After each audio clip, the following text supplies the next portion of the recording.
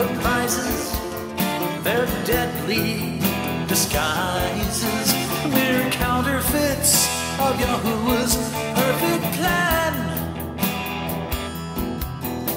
The church gives no rebuttal, 'cause she is so subtle, she can lure the strongest man.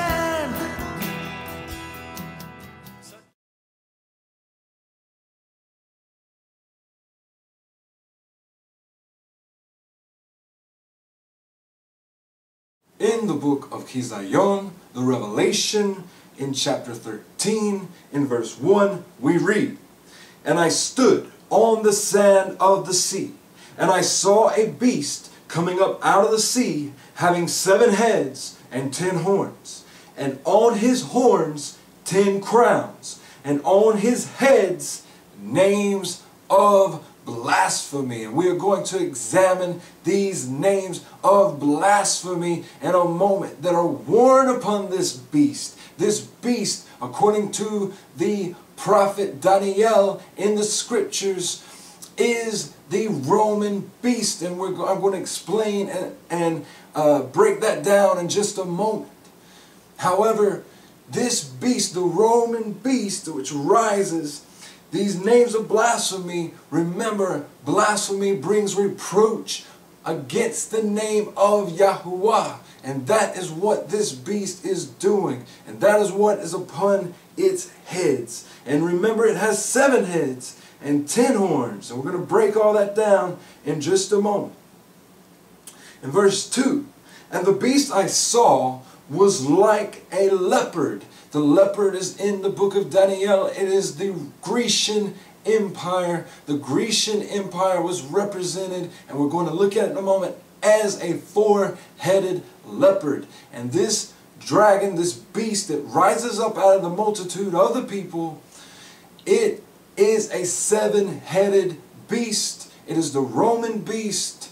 And I know that most of you have probably heard the phrase Greco-Roman, which refers to the time frame of the celebration of the Greco-Roman Empire, in which Greece had been dismantled and had been absorbed into the Roman beast, and the Roman beast celebrated the Grecian culture.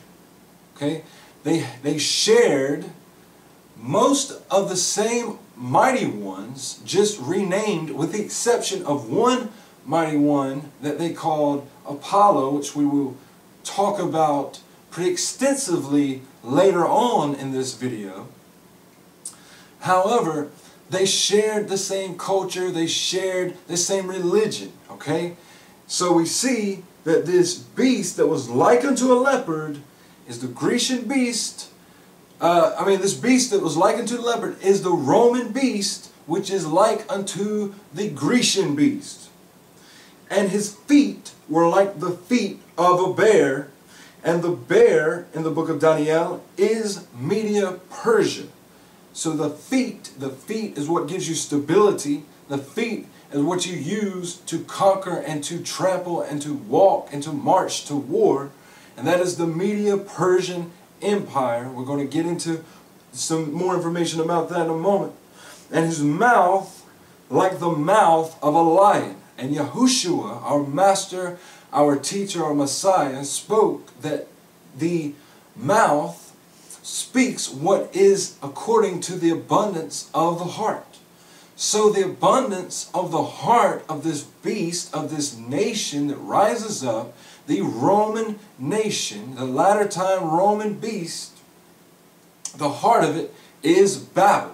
And remember what we said about Babel, about Nimrod, who created the Migdal Babel, the word Migdal meaning a tower, but also meaning a stronghold, and Babel meaning mixture and confusion. He was the author of mixture and confusion on the earth, and he provoked the Most High to change the languages of the people in which they were dispersed, and went their own way and kept that religious, political system in every single culture of the pagan world. You will see the same similar pagan cultures and celebrations. You will see it all comes from Babel, and at the heart of this beast, which is where it speaks according to its mouth, it is Babylon, it is mixture, it is confusion, it is speaking one thing and doing another thing, it is being hot and cold at the same time.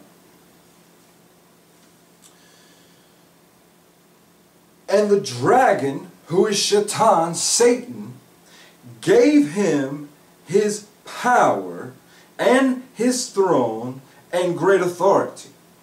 And I saw one of his heads as having been slain to death, and his deadly wound was healed.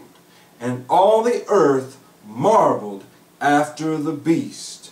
One of its heads, one of its provinces, which houses a king, would receive a deadly wound, which means, according to the book of Daniel, again, which is a fixed interpretation, a fixed scriptural interpretation and analysis that we're going to give you in just a moment, where Daniel proves this. It receives this deadly wound, and what this means is that the king of this empire, and that this empire itself, would cease to exist for a while, for a season, but that it would be healed. And it said, and I saw one of the heads as having been slain to death, and his deadly wound was healed. And all the earth marveled after the beast. And they worshipped the dragon, who gave authority to the beast, and they worshipped the beast, saying, who is like the beast, who is able to fight with him?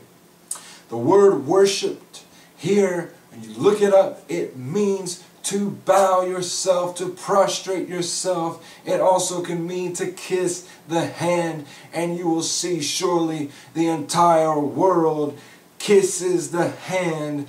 The entire world does obeisance. The entire world prostrates itself to the power in Rome, in the Vatican. Every single tribe and every single nation and every single tongue is represented, and it has been subdued by this power, the power of the Roman beast. And it says, who is able to fight with him? In verse 5, he was given a mouth speaking great matters and blasphemies. And he was given authority to do so for 42 months. Remember, 42 months. 42 months correlates with what you have probably heard as the 3.5 years of tribulation, which is indeed a time of 3.5 literal years, but also the time of 1,260 days, which in fact is 3.5 years, but also represents 1,260 prophetic years, which was to transpire. And he opened his mouth in blasphemies and reproaches against Elohim, to blaspheme his Shem, his name, and his tent, and those dwelling in the heavens. And we know that this beast indeed blasphemes the name, that it indeed has persecuted and is guilty of shedding the blood of those who are called upon this name. And so is the whore that sits on the beast, which we will talk about a little later, and his tent, and those dwelling in the heavens. And it was given to him to fight with the set apart ones, and to overcome them. And authority was given to him over every tribe and tongue and nation. It was given to him to fight against the set apart ones. Now, when you think of set apart ones, take your mind to the man who wrote this book, YaHuWaH, who has been called John. In the very first chapter, you will read that he was exiled to the Isle of Patmos, and he was exiled to the Isle of Patmos by the Roman Empire. It says that this beast would have dominion over every tribe and over every tongue and nation, and authority was given to him over every tribe and tongue and nation. Here we are talking about a global power. We're talking about a one world beast, a nation, a conglomeration of different nations that have come together that create a one world global system in which it can rule the entire world. That is what is being talked about here. And of course, most of you are already familiar with this concept, this globalized agenda which is being pushed today. Globalization is no longer a theory that is called a conspiracy. No, my friends, globalization is on your magazines, it is in your newspapers, it is on the tongues of your presidents, it has been on the tongues of individuals throughout the years, all the way back again to the Tower of Babel, who was the originator of the concept of globalization, other than the actual fallen ones themselves and Shaitan, who actually put this into the minds of mankind.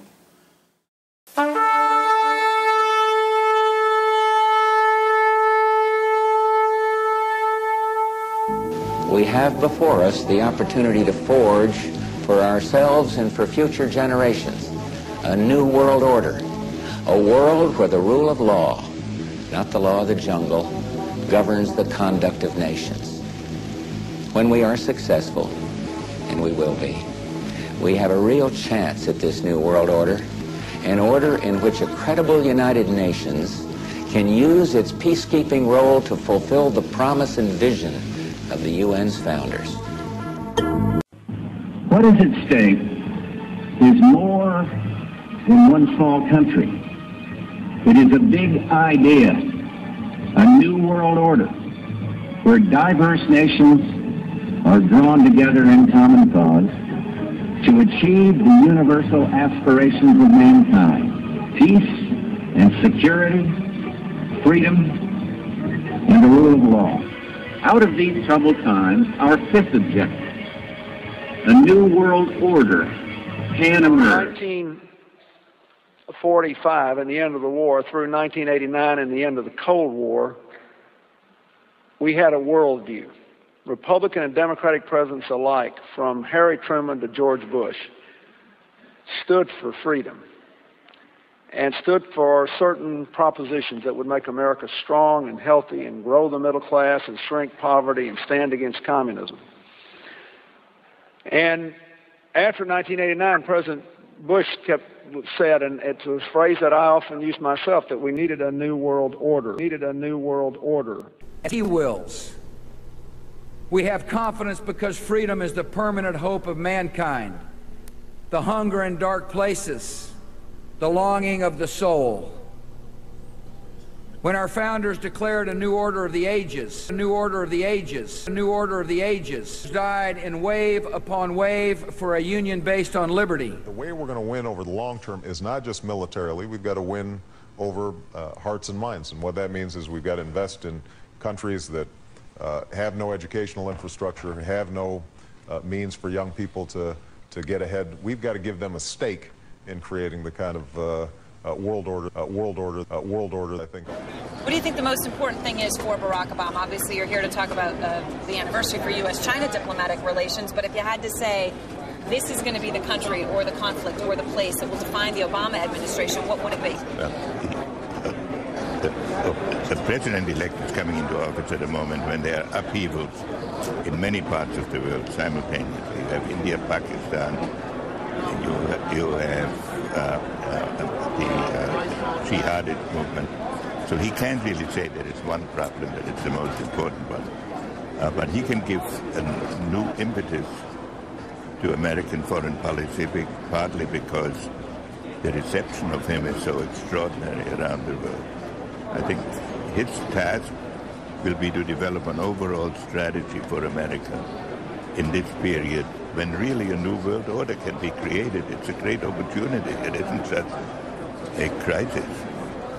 Are you confident about the people President-elect Obama has chosen to surround him? Because he does not have a great deal of experience. No, he has appointed an extraordinarily able group of people in both the international and financial field. Mr. Secretary, we thank you very much for your time. Dr. Kissinger, thank you. President Obama and British Prime Minister Gordon today calling for a new world order to tackle our global economic crisis. President Obama said globalization can be an enormous force for good. Prime Minister Brown again pushing for what he calls a global New Deal. The U.S. presidential motorcade arrives at the United Nations, passing the ever-present groups of demonstrators assembled on the other side of the road. A sense of anticipation in the General Assembly chamber and a warm reception for Barack Obama as he walks to the podium, his wife seated among the heads of state and dignitaries. The time has come for the world to move in a new direction. We must embrace a new era of engagement based on mutual interest and mutual respect, and our work must begin now. And the president outlined his vision of a new world order in which the U.S. would participate fully, one rooted on 4 basic principles.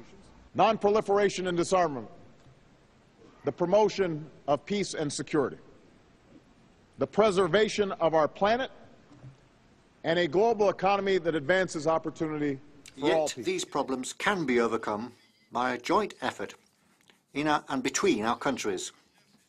2009 is also the first year of global governance with the establishment of the G20 in the middle of the financial crisis. The climate conference in Copenhagen is another step towards the global management of our planet. Our mission, our presidency, is one of hope, supported by acts and by deeds. The haves and the have-nots is a message long central to the Catholic Church. Now the Vatican is picking up on the momentum and speaking out against what it calls the idolatry of the market. For the first time, the Vatican has outlined what it sees as a moral fix for the problem of poverty, a proposal to create a new financial authority, including a global central bank and a new tax on global financial transactions. Globalization has made us all in the same boat, and we're going to either sink together or we're going to prosper together. But we're only going to do that if we work together as a world community to deal with these issues. The Vatican says the International Monetary Fund has lost the ability to stabilize the world financial system and points to the current debt crisis in Europe and the lingering effects of a global recession.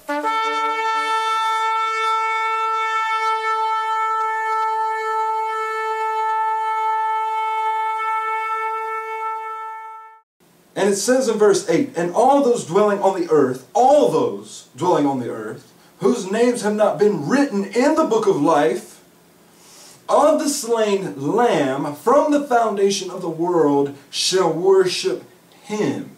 Now you remember in the book of Malachi where we read in the latter times, Malachi chapter 3 verse 16, that YaHuWaH would be listening and he would hear all those who were meditating and thinking upon his Shem, his name, and that he would write a book with their names in it, and that they would be his, and they would be a treasured possession. And because they had done this, because they had meditated and thought upon his Shem in the latter times, that in those times we would again see the difference between the righteous and the wrong, between those who serve Elohim and those who do not serve Elohim.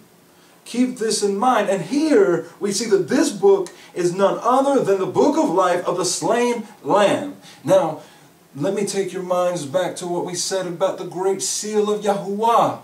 YaHuWaH's name made up of the 4 letters that are words in the Abrit Hebrew language, YaHuWaH, or you have probably heard it called Yod-He-Wah-He, which means in the Hebrew language, hand, behold, nail, behold. And again, you see the pattern that this reveals the pattern of the slain Lamb of YaHuWaH. It shows the man who is with YaHuWaH, the image, the miltah of YaHuWaH, the demuth, the likeness that was with him in the beginning, that it goes through the nail, which brings unity, and it also brings division amongst people, which is what the name does. It does divide and it sets apart.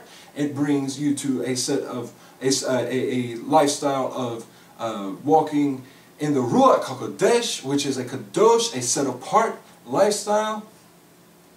So it brings this, but it also shows the travail that the Mashiach would go through, the suffering that he would go through, and it shows that he resurrected. So it shows that he was slain through the nail, and that he resurrected, and that he fulfilled the name of YaHuWaH. Hallelujah.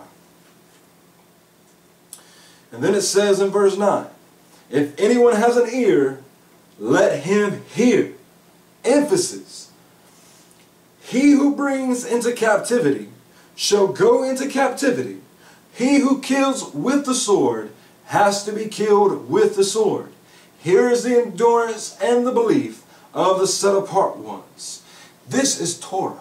This is eye for an eye, tooth for a tooth. And again, this is the endurance, the belief of the set apart ones, that he who kills with the sword must be killed with the sword. There must be vengeance, and vengeance is Yahuwah's. Yahuwah says, vengeance is mine, saith Yahuwah.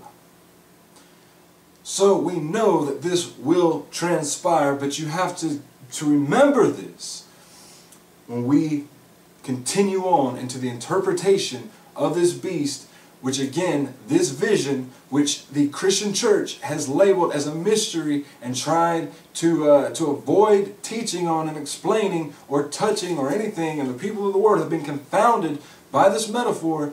This has been revealed in the latter times, and I'm not the first one to reveal it. There are many people in the earth who know what this is because it is so obvious, because it is revealed again in the book of Daniel. All you have to do is know your scriptures. But the problem is that people don't know their scriptures. They don't study their scriptures in these latter days. They're spiritually ignorant, and they avoid these kind of things because they think that this is beyond their understanding. This is for a time that is to come. But no, my friends, this is happening all around you. It has happened around you. It is history, and it proves the inspiration that the Ruach YaHuWaH had on the men who wrote the scriptures and penned them in the original text. Hallelujah. Let's go to the prophet Daniel in the Tanakh, which has erroneously been called the Old Covenant. It is the covenant of YaHuWaH. And YaHuWaH has renewed his covenant with his people through his Ben, his son, Yahushua HaMashiach. Hallelujah. In Daniel chapter 2, we go to Daniel chapter 2, and we're going to start in verse 27.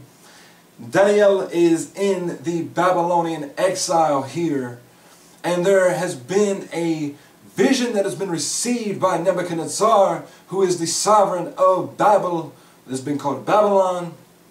And the vision was so startling to Nebuchadnezzar, and he knew it was such of significant importance, that there was a decree put out into Babel that all the wise men, the astrologers, the soothsayers, the magicians, the warlocks, all the various witches, and all the various different types of Babylonian magic, that they should all be put to death if not one of them could relate not only the interpretation of this startling vision, this startling dream that Nebuchadnezzar received, but they also had to reveal the very dream and explain it in detail. And not a man could do it amongst the soothsayers and the witches and the warlocks and those who practiced divination and those who used charms and those who celebrated times and seasons and those who did all these things. Not one could do it. And they say that it was an impossible thing that the king had asked. Now let's pick up in verse 27. Daniel answered before the sovereign and said, the secret which the sovereign is asking, the wise ones, the astrologers, the magicians, and the diviners are unable to show it to the sovereign. But there is an Eloah in the Shemayim, who reveals secrets, and he has made known to sovereign Nebuchadnezzar what is to be in the latter Yamim, or days. Your dream and the visions of your head upon your bed were these. As for you, O sovereign, on your bed your thoughts came up. What is going to take place after this? And he who reveals secrets has made known to you what shall be after this. As for me, this secret has not been revealed to me because I have more wisdom than anyone living, but for our sakes who make known the interpretation to the sovereign, and that you should know that the thoughts of your heart. You, O sovereign, were looking on and saw a great image. This great image and its brightness, excellent, was standing before you, and its form was awesome. This image's head was of fine gold, its chest and arms of silver, its belly and thighs of bronze, its legs of iron, its feet partly of iron and partly of clay. You were looking on until a stone was cut out without hands, and it smote the image on its feet of iron and clay, and broke them in pieces. Then the iron and the clay, the bronze, the silver, and the gold were crushed together and became like chaff from the summer threshing floor. And the wind took them away so that no trace of them was found. And the stone that smote the image became a great mountain and filled all the earth. This is the dream, and its interpretation we declare before the sovereign. Now, keep this in your mind, that this is a fixed interpretation from the Ruach of YaHuWaH given to Daniel, which is going to reveal to you the exactness of the beast of the book of Revelation, the Hazayon of Yahuchanan, the servant of YaHuWaH. And it says here, you, O sovereign, are a sovereign of sovereigns, for the Eloah of the heavens has given you a reign and power and strength and preciousness. Wherever the children of men dwell, or the beasts of the field and the birds of the Shemayim, the heavens, he has given them into your hand, and has made you ruler over them all. You are the head of gold. And after you rises up another reign lower than yours, and another third reign of bronze that rules over all the earth. And the fourth reign is as strong as iron, because iron crushes and shatters all. So like iron that breaks in pieces, it crushes and breaks all these. Yet as you saw the feet and toes, partly of potter's clay and partly of iron, the reign is to be divided. But some of the strength of the iron is to be in it, because you saw the iron mixed with muddy clay. And as the toes of the feet were partly of iron and partly of clay, so the reign is partly strong and partly brittle. And as you saw iron mixed with muddy clay, they are mixing themselves with the seed of men, but they are not clinging to each other, even as iron does not mix with clay.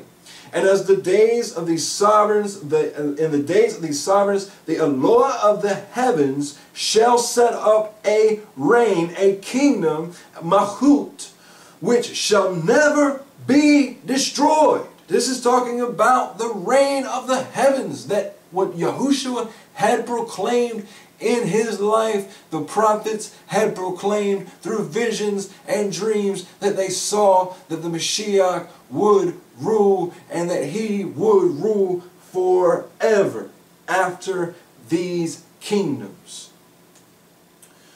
And it says, they shall set up a reign that shall never be destroyed, nor the rain pass on to other people.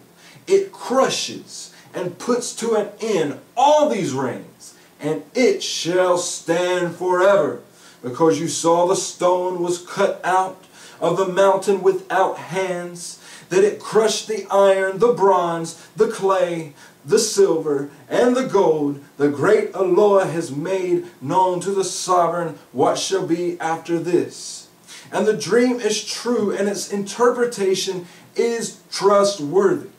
Then sovereign Nebuchadnezzar fell on his face and did obeisance before Daniel, and gave orders to present to him an offering and incense. The sovereign answered Daniel and said, truly, your Allah is the Allah of Elohim, the master of sovereigns, and a revealer of secrets, since you were able to reveal this secret. Then the sovereign made Daniel great and gave him many great gifts, and made him ruler over all the provinces of Babel, and the chief of the nobles over all the wise ones of Babel. And Daniel asked of the sovereign, and he set Shadrach, Meshach, and Abednego over the work of the province of Babel, and Daniel in the gate of the sovereign.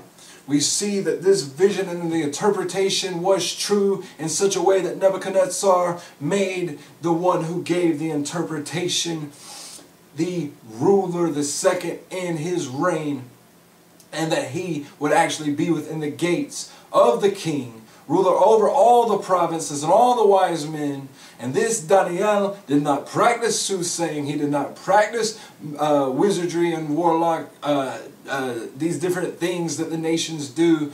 He didn't do any of these different things. What he did was he sought the face of the living Elohim that revealed secrets. And because Daniel walked in the way that pleased YaHuWaH, and because the life of Daniel and his companions were valued in the eyes of YaHuWaH, YaHuWaH revealed the exactness and detail of the dream of Nebuchadnezzar, and also gave to him the interpretation, which thing Nebuchadnezzar himself did not understand. Now remember that Scripture has fixed interpretation. The Scriptures themselves say that Scripture is not up for private interpretation. So these prophecies are all defined by Scripture. And of course, Nebuchadnezzar, this pagan heathen king, was before a great image. And I'm sure he just wanted to worship this image because, of course, he knew the secret was that his face was the head. Because in the book of Daniel, we see clearly that Daniel says, you, O sovereign, are the head of gold. And when he saw this, he was amazed. He saw himself there. And we know that after him would come an empire that would defeat his empire, and that would conquer his empire that would be lesser than his, and then there would be another that would be lesser than his, and another that would be even lesser, that at the end of their reign, they would mix themselves with the seed of men, and they would be partly iron and partly clay, partly strong and partly brittle. And that the rock, there's a rock that is cut out without hands, not an image now. We have an image, a pagan image. Now, if you remember in the Scriptures teaches that YaHuWaH, when we were to build an altar to YaHuWaH in the Torah, unless it was done in a set-apart place, according to the dimensions and according to the workings of the tabernacle, that when it was done in any other place, that it was done on a rock that nothing had no graven work had been done. There had been no cutting done on the stone. Okay, there was no image made, no likeness, no graven work upon the stone. It had to be a rock that was just a natural rock that was used, a natural stone. This represents Yahushua, the natural stone, the natural rock, the one that is not concocted or conceived in the thoughts of mankind. Just like in Mount Sinai, when we see the giving of the 10 words, the 10 commands, the 10 mitzvot, that the children of Yisrael did not see an image, but rather they were given a strict command not to make an image. We're not to make an image nor to bow down to them. These were the words of YaHuWaH. And here we see that the rock that was cut out without hands, the rock which represents YaHuWaH, the kingdom of YaHuWaH, the image, the manifestation of YaHuWaH, which is not according to the likeness and the thinkings of heathen kings or Gentiles or the workings of any mind of the people, but rather from the making of YaHuWaH himself comes, and it destroys this adulterous image. And that it comes in the time which there is another rain on the earth, a rain that is mixed, partly strong iron, partly brittle clay. Okay, that it's going to come, that the Mashiach comes during this time. Okay, and destroys and smites this image. That is when he is going to set upon his throne. And that is when the 1,000-year reign shall begin, and the commission and the beginning of Malchut YaHuWaH upon this earth in fullness, which he will, after 1,000 years, bring down the renewed Yerushalayim from the Shemayim, the heavens. And Yahuwah's tent will be with his people. Hallelujah. So let's go and take this in your mind and your heart, what we have seen here, that these nations are coming. There are nations that are coming, but the first nation has a default interpretation, and it is fixed, and it is true, and it was from the word and from the word of YaHuWaH himself, according to the prophet, that Nebuchadnezzar is the first of these rulers that would come, that Babylon is the first nation. Okay, keep that in mind, and we're going to go to Daniel chapter 7. Daniel chapter 7, and we'll begin in verse 3. And 4 great beasts came up from the sea, different from one another. The first was like a lion, and had eagle's wings. I was looking until its wings were plucked off, and it was lifted up from the earth and made to stand on 2 feet like a man, and it was given a man's heart. Okay, this first beast we're going to see clearly is a nation in a moment. This first beast is the first king. It is Nebuchadnezzar. It is Babylon. Now, if you look in archaeology and modern day Iraq and parts of Iran and the regions that make up ancient Mesopotamia, which was Babel, you look at the archaeology from that region, you will see idols and graven works made of King Nebuchadnezzar, who was a mighty one, worshipped as a, what people call a god, a Eloah on the earth. And you will see one of his images is represented with his head specifically on the body of a lion with eagle's wings. You will also see this image, this likeness of a lion with eagle's wings is generally the mascot, the logo of the Babylonian culture. You will see it on the Ishtar gate, which is where the name Easter comes from. Ishtar being the female mighty one of Babylon. But you will see this on the Ishtar gate, which today resides in Germany, in Berlin, in a museum. But you will see this imagery all over the place in their workings. So this first image here, this first beast, correlates with the head of gold, which is Babylon. Keep that in mind.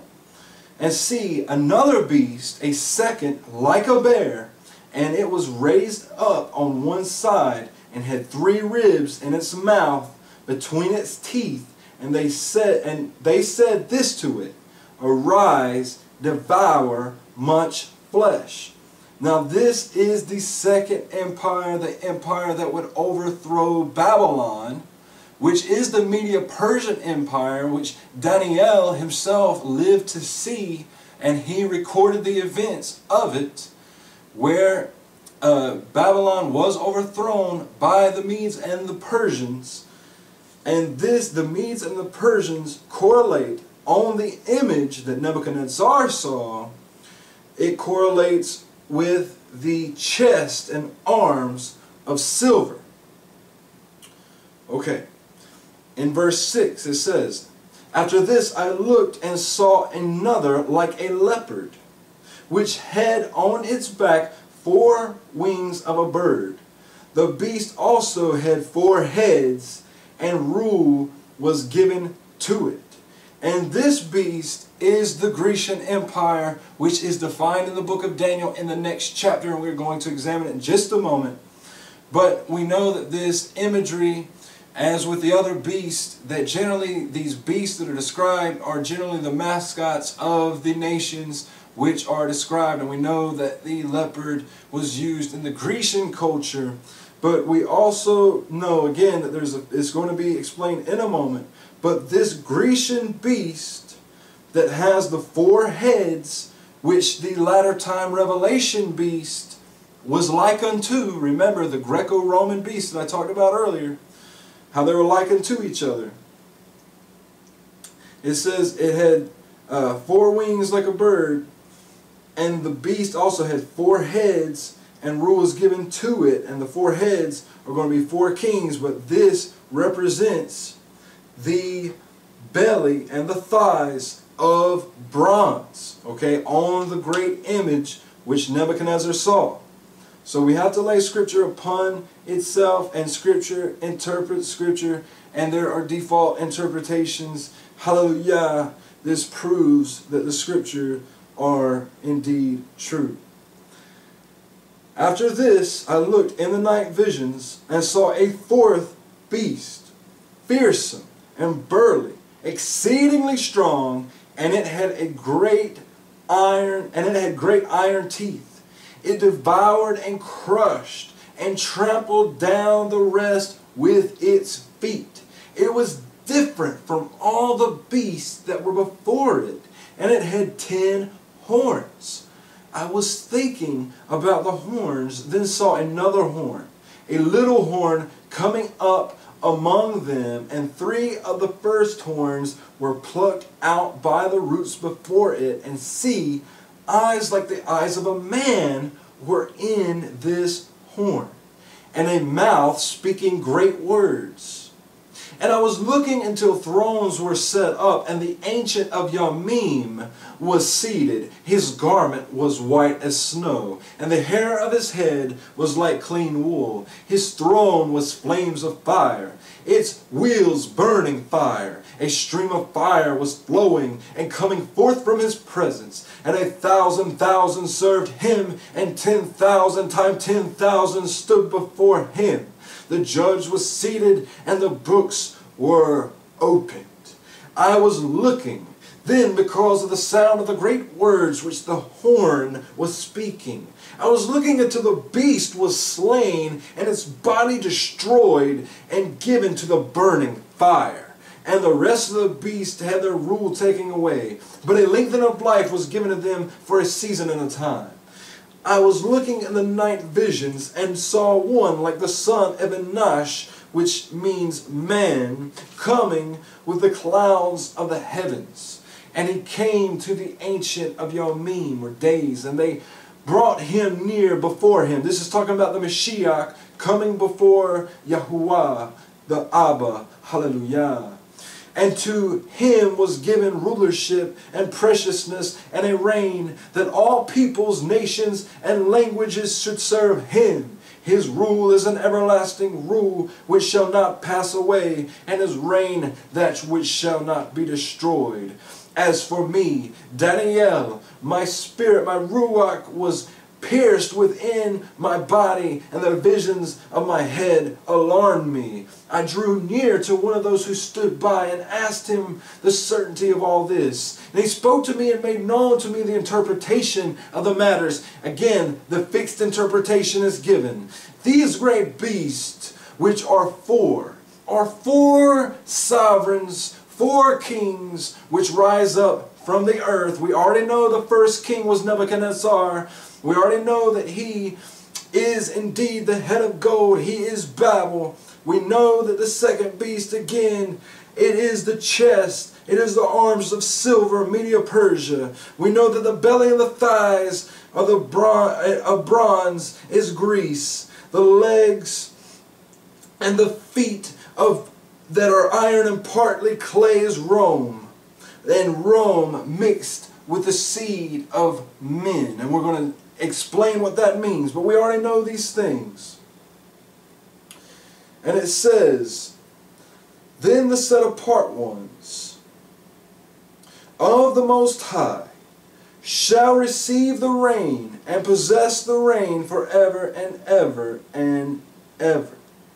Hallelujah. So after these great beasts, after these four, after they're destroyed with the rock without hands, who is the Mashiach, who is the Ben Anash, the son of Enosh, who came before the Ancient of Yamim, the Ancient of Days, who will receive the reign and rulership forever, who is the King that comes forth from the root of David, Dawid the beloved, who is the King Priest, hallelujah, that surely must come, prophesied by the Torah, prophesied by the prophets of old, the Lion of the tribe of Yehuda, hallelujah.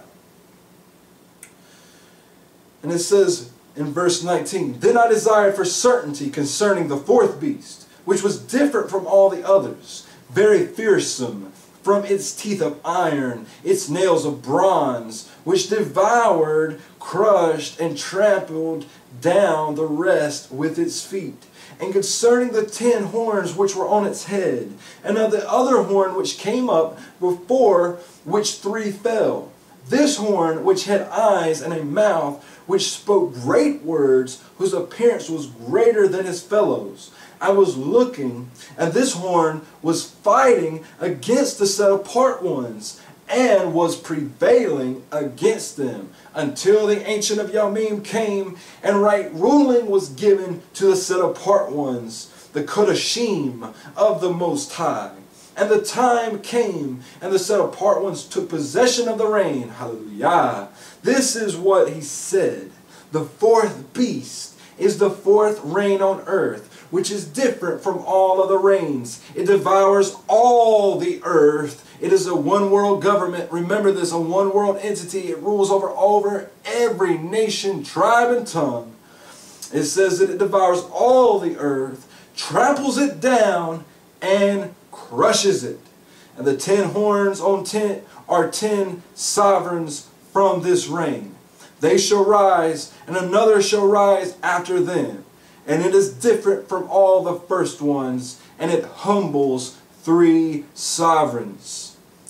And it speaks words against the Most High, and it wears out the set apart ones of the Most High. And pay close attention here.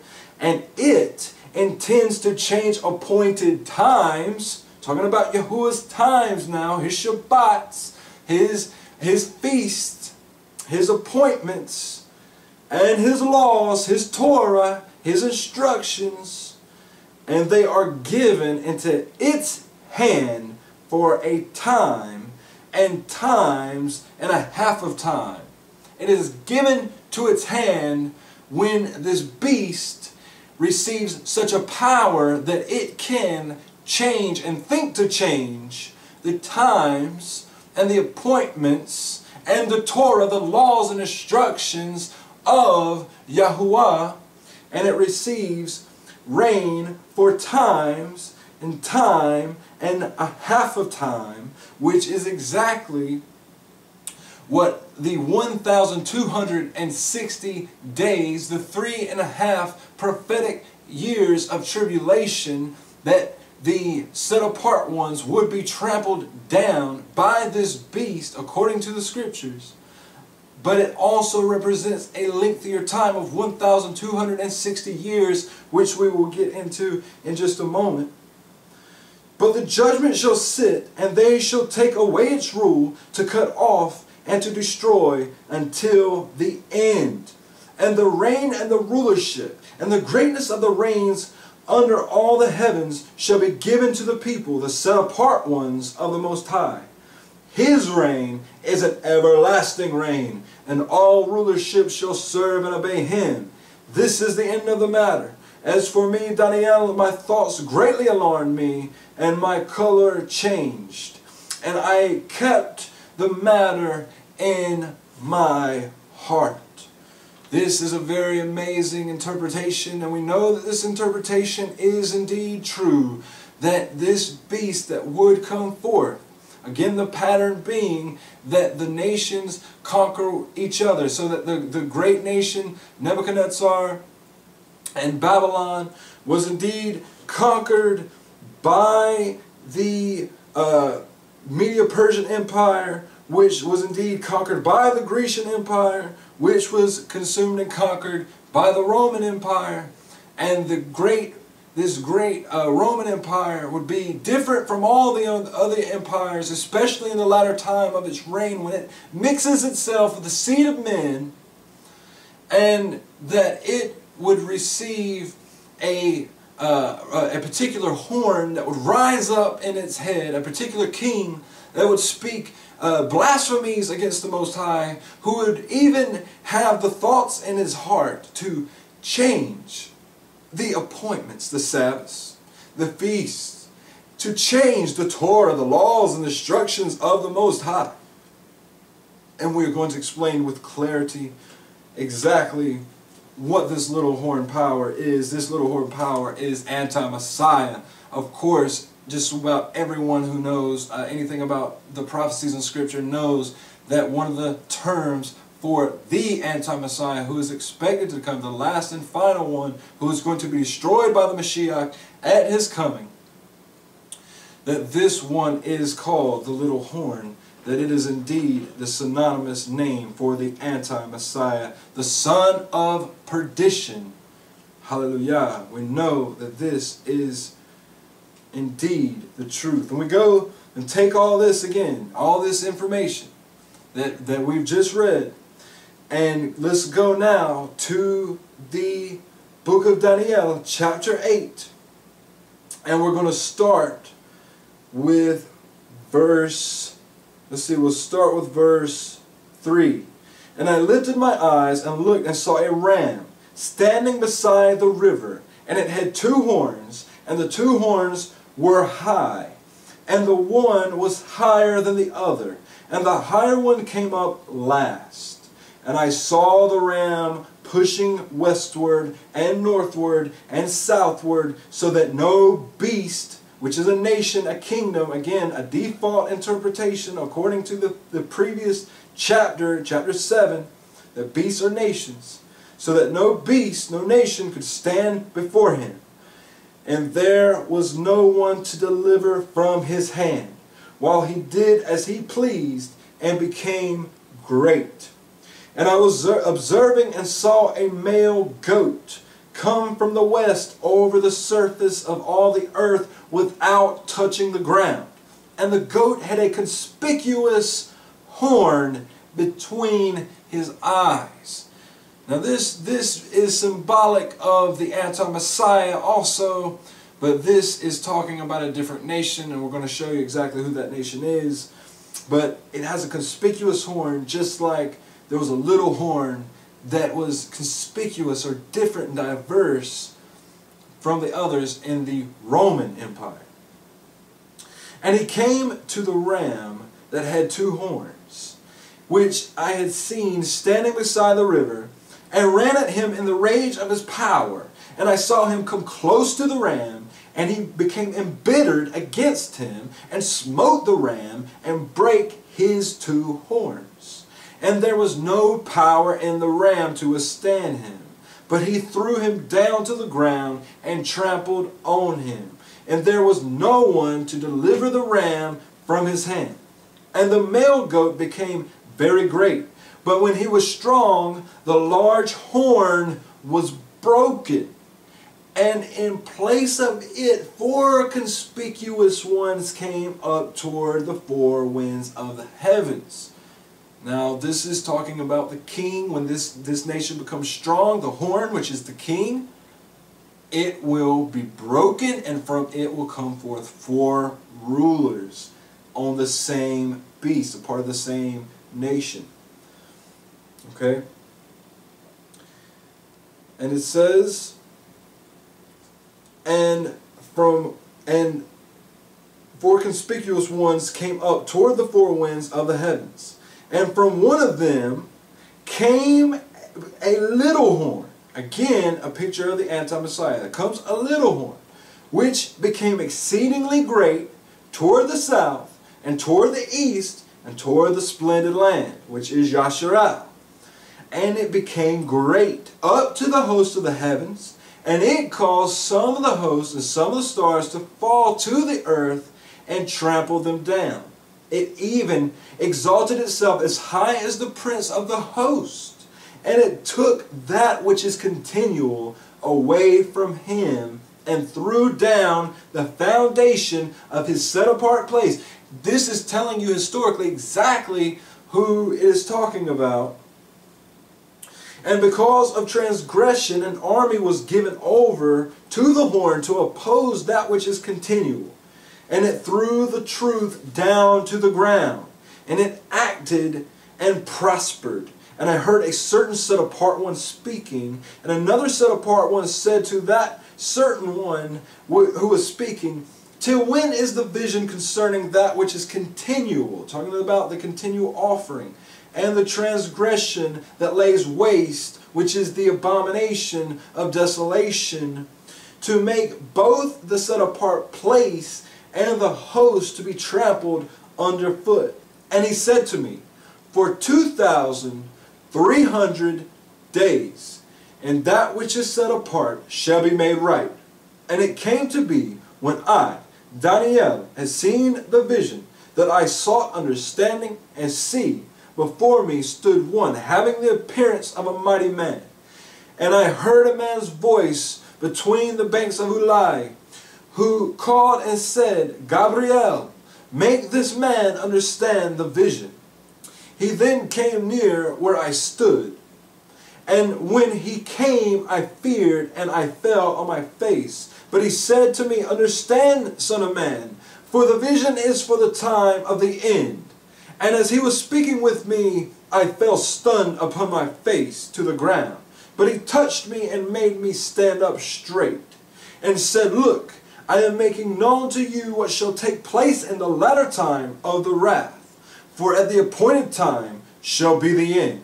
The ram which you saw, having two horns, are the sovereigns of Media and Persia.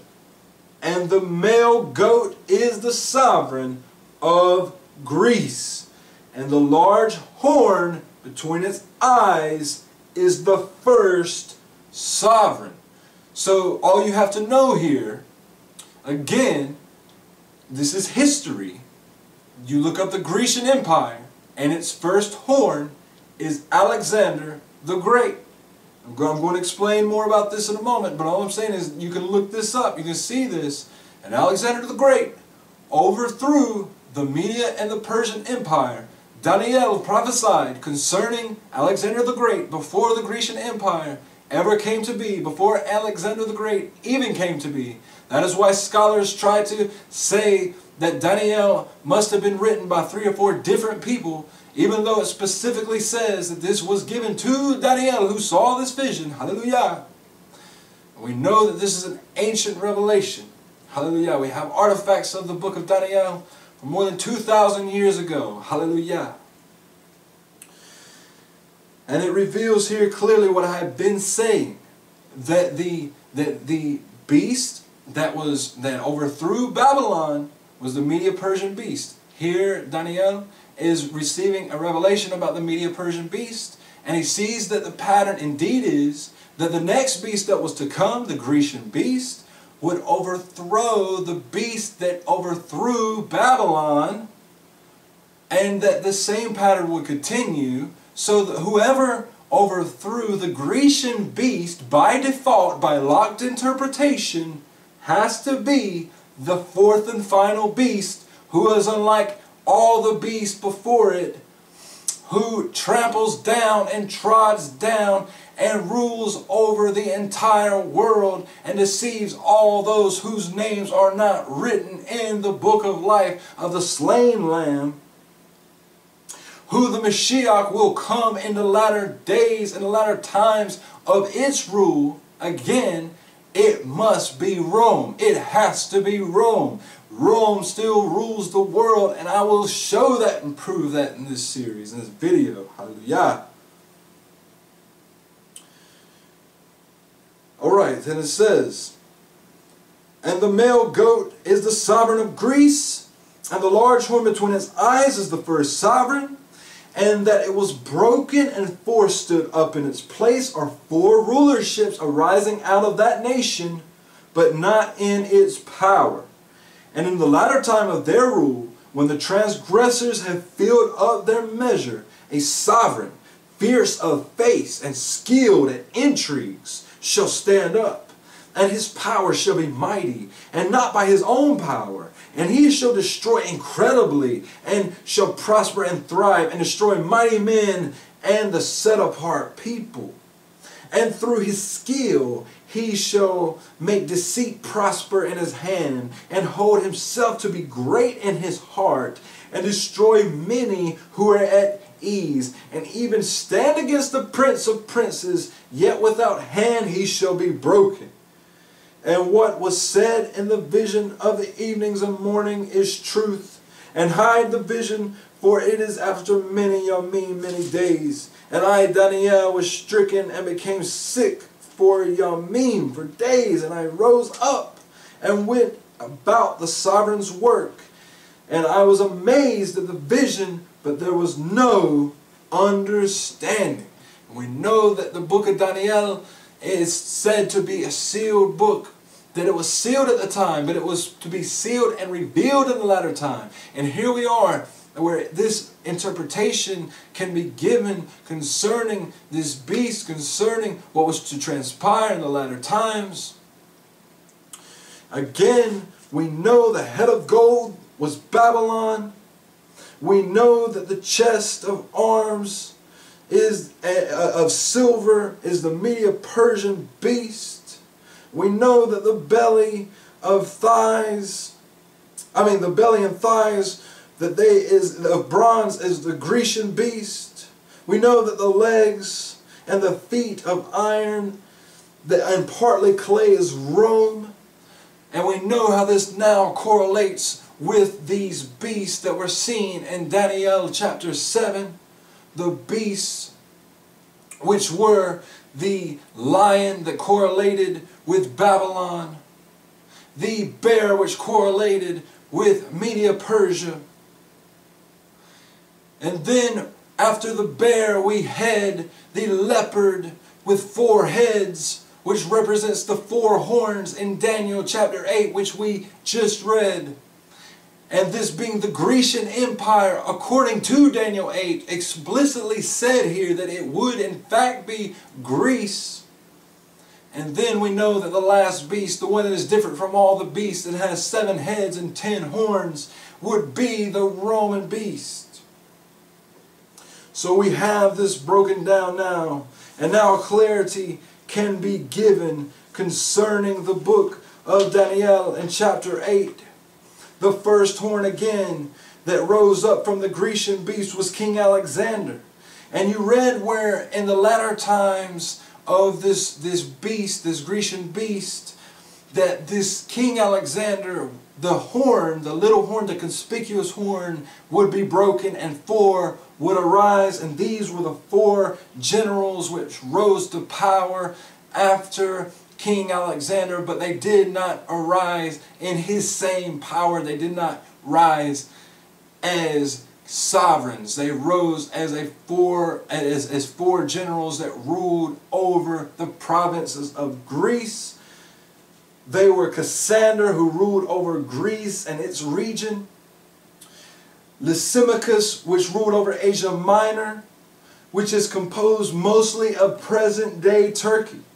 Seleucus, which ruled over Mesopotamia, which comprised Assyria, and Yasharal. And we know that Ptolemy and his dynasty ruled over Egypt during the time of Cleopatra. And so there's a lot of history here, okay? A lot of history that you can readily access. All right, the little horn which grew exceedingly great. Again, this was fulfilled through these 4 men. The dominion of this horn, the particular one that rose up from one of the 4 horns, this one that would be a man of dark understandings, who works and practices deceit. He would be a man that would come through one of the 4 dynasties of these generals, and this man would be Antiochus Epiphanes, who ruled over Syria and Yasharel under the Seleucid dynasty. Okay? Yasharel's land was fought over between the dynasties of Seleucid and Ptolemy, but the Seleucids gained power over the region in the days of Antiochus III. And Antiochus IV, if you just do some history, just a history study about him, you'll just learn that he gained the throne by murdering his own brother. So we know that deceit and treachery would indeed prosper through this man. His brother was the former king Seleucus Philopator. The son of Philopator was the rightful heir to the throne, but Antiochus IV had him held hostage in Rome. And Antiochus IV legitimized his rule mainly through flatteries and briberies and through building of stadiums and through building of mystery schools and through gaining the hearts of the people through religious efforts in which he himself obtained names such as Epiphanes, which meant the manifest light or the manifest understanding or lustrous.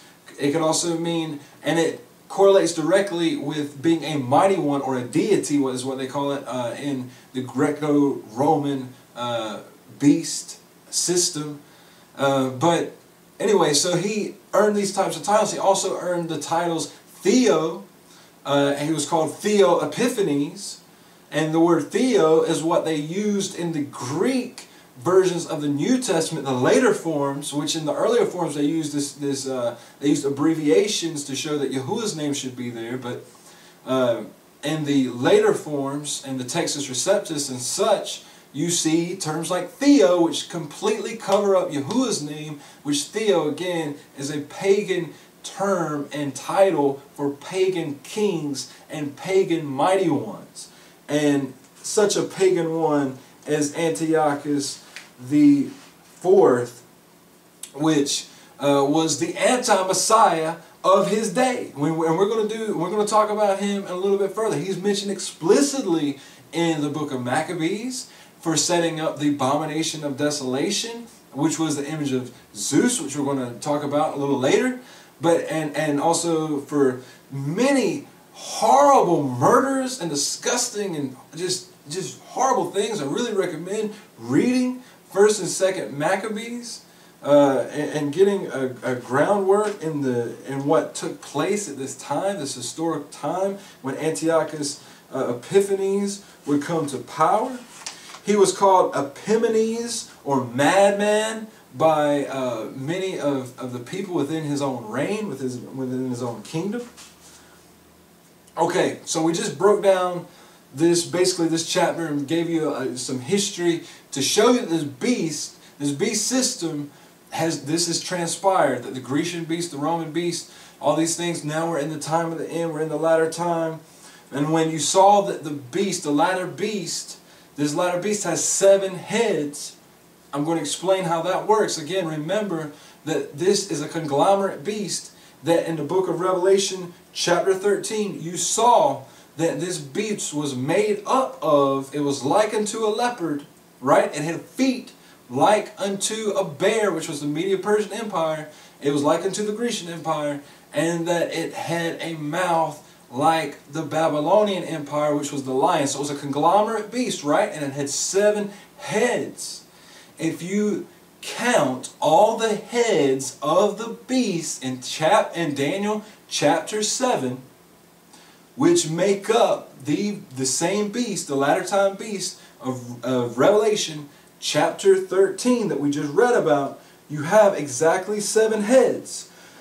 And we know that these 7 empires were ruled over Rome, over by Rome. So these 7 heads of the Roman beast are Babylon, Media-Persia, Greece, Assyria, Asia Minor, Egypt, and Rome.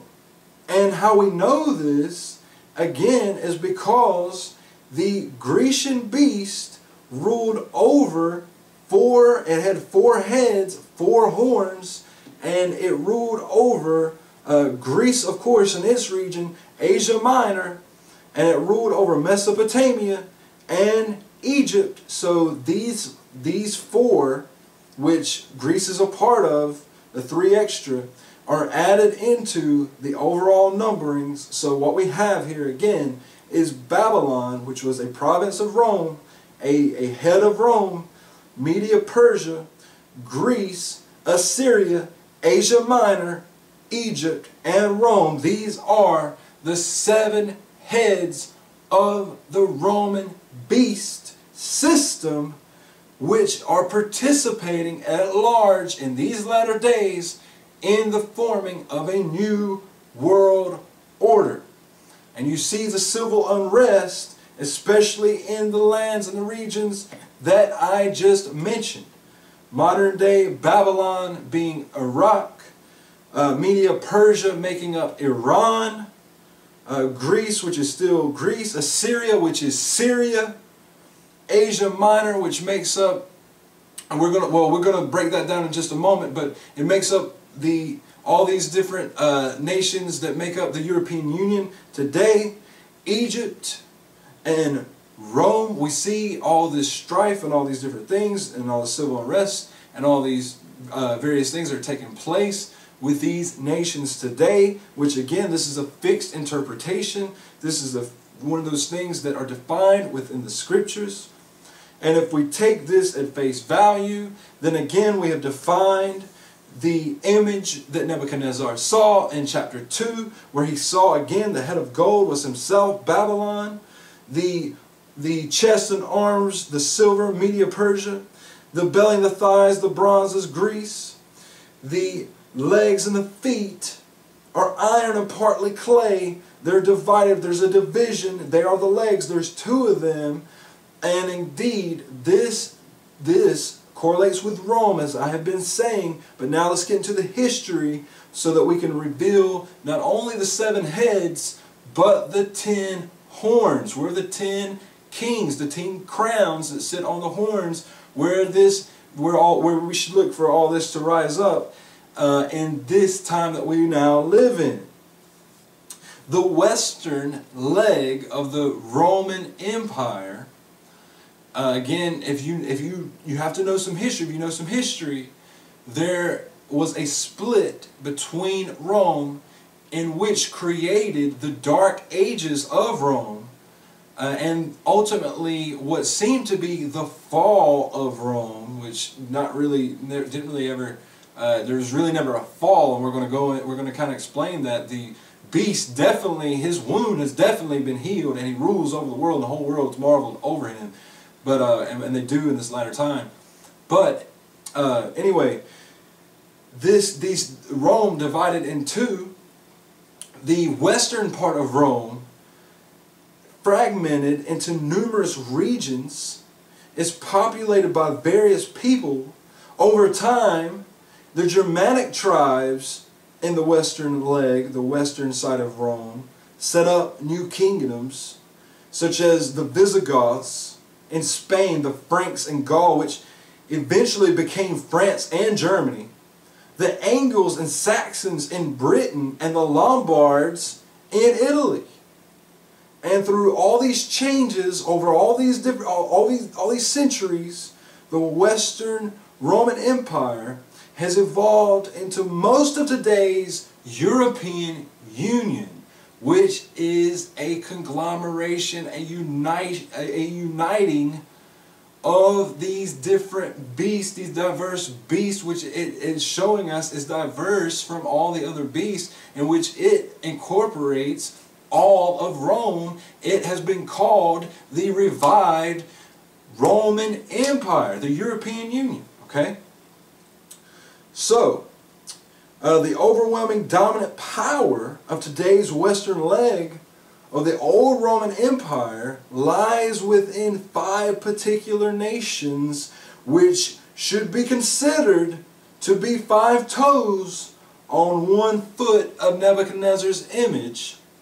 And even if you don't particularly agree with what I have to say here concerning these nations, I'm going to provide the maps, and you can look at these things and see them for yourselves, that these modern nations indeed on the western side make up today Britain, France, Germany, Italy, and Spain.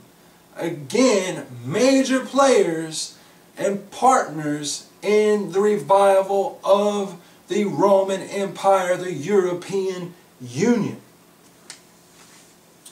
In 293 of the Common Era, the Roman Empire Diocletian shifted the center of the Roman Empire eastward toward Byzantium. The eastern leg of the empire became known as the Byzantine Empire, or the Eastern Roman Empire. In 326, Constantine renamed Byzantium as Constantinopolis. Today this is Istanbul, Turkey. So you can start to see how all this is starting to come together. But when the Roman Emperor Diocletian shifted the center of the Roman Empire eastward, again he created this division, which are the 2 legs, and the eastern part of Rome would then flourish and go through a time of science and understanding all these different things according to them, at least, what they considered flourishing. But now the western leg, however, would go through what was known as the Dark Ages. And during the Dark Ages, these people literally would go to the Colosseums starving to death. And when there were public killings and things like that, because the people were starving to death, but yet they still had to go to the Colosseum, still had to go support their favorite teams, their favorite chariots, still had to, to live beyond their means, like certain Roman cultures that we know of today, even in their poverty. Because they were starving to death when there would be the public killings, they were even eating the corpses of the people who were killed in the Colosseums. So that they went through cannibalization, all these different things. So people talk about how civilized the Romans were. Yeah, these civilized Romans, when food was taken from them and their stomachs began to turn, they were forced to cannibalization. They went through the Dark Ages, some of the darkest times of recent history. So, just to give you some understanding of what's going on, over centuries, the Byzantine Empire also underwent many changes, just like the western leg went through many changes. Finally, in 1453, the Osmanli, a nomadic tribe in Turkey, Islamic tribe, conquered the Byzantine capital Constantinople. Thus began the Ottoman Empire, named after the first ruler, Osman. The Great Ottoman Empire essentially was a continuance of the Byzantine or eastern leg of the Roman Empire, and it lasted for almost 6 centuries until 1923, and here we have it. Here we're beginning to see the mixture in the latter times that took place with the Roman beast, which was iron, mixing with the Islamic Ottoman Empire, which is represented by the miry clay, the muddy clay. And people say, well, do you have that reversed? Because isn't the Roman Empire more muddy clay? Isn't, you know, and the Islamic Empire, doesn't that seem more like it's iron in these last days? You know, all these things.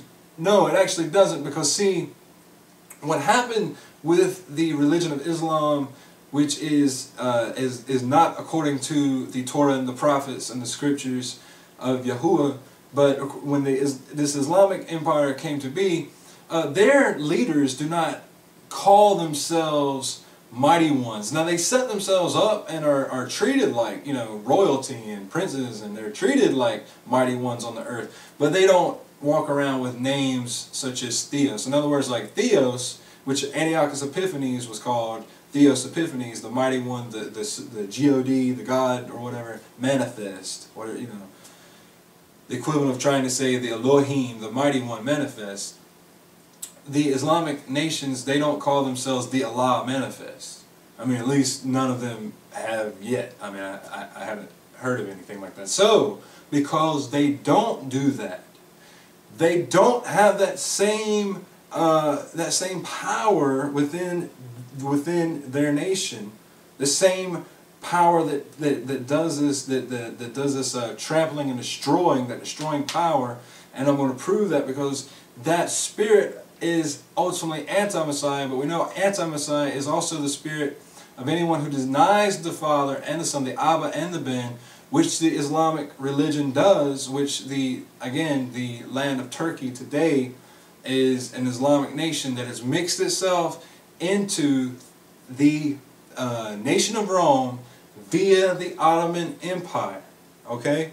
And again, we have this correlation with all these nations and their strong ties and relationship to the modern revival of Rome, the European Union. Okay, so now, with the decline of the Ottoman Empire in 1923, amazingly, 4 dominant states arose. I mean, this is absolutely amazing how Scripture gave this amazing detail how this would take place. The 4 dominant states that arose were Greece, Turkey, Syria, and Egypt, which make up the 4 heads of Daniel's 3rd beast, the Grecian Empire. We see that Turkey again is linked up with Asia Minor, the ancient Asia Minor, which became an Islamic nation, which is the mixing and the mingling again. And then now we have Syria and Egypt, and they are all Islamic nations, which are mixed and mingled also within this beast that is mixed and mingled in with Greece, which became mixed and mingled into this conglomerate beast in latter times. But in this last time, after the Ottoman Empire took control, these beasts became powers again. It's amazing how these things take place.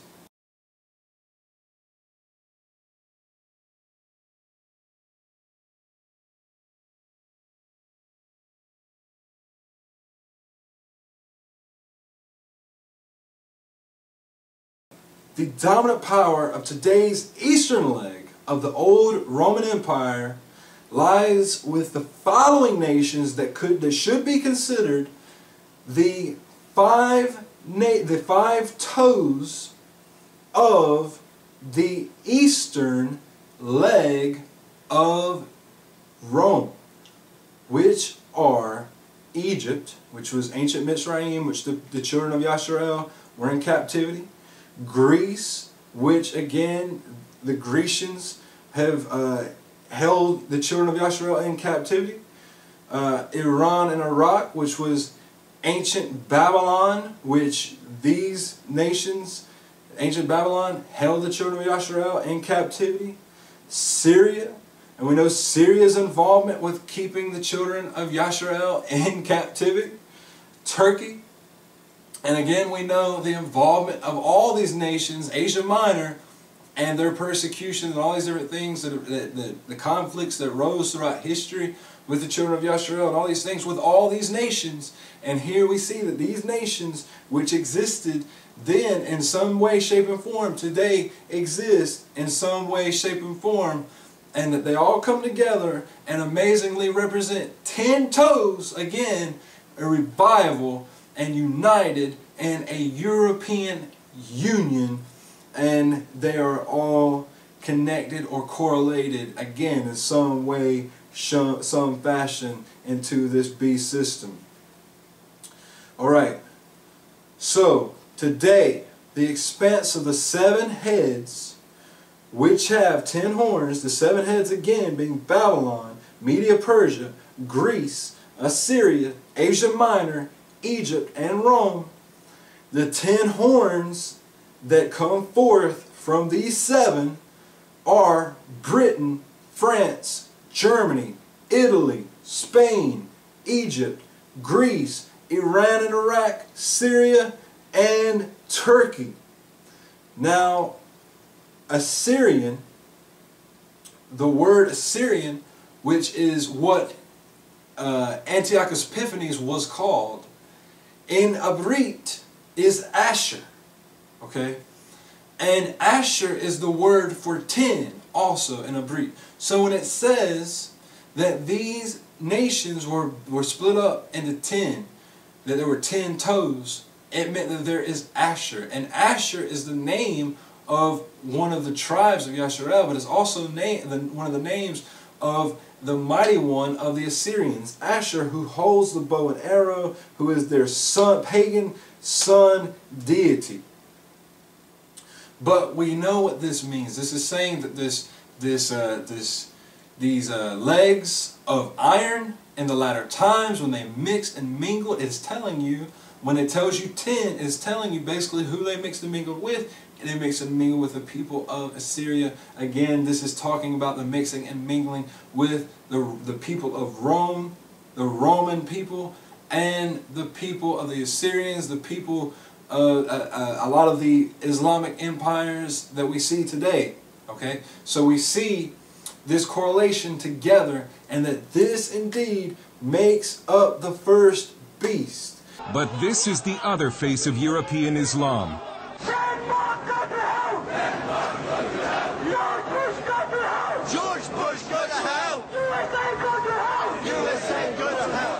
This is footage of the demonstration outside the Danish embassy in London, provided to CBN News by the NIFA Foundation, an anti-terrorism group. What you can't see in this video is that one of the demonstrators is dressed as a suicide bomber. Even moderate British Muslims were outraged that no one was arrested, even though British law forbids incitement to murder. But it follows a pattern of extraordinary and some would say dangerous tolerance of Muslim radicals.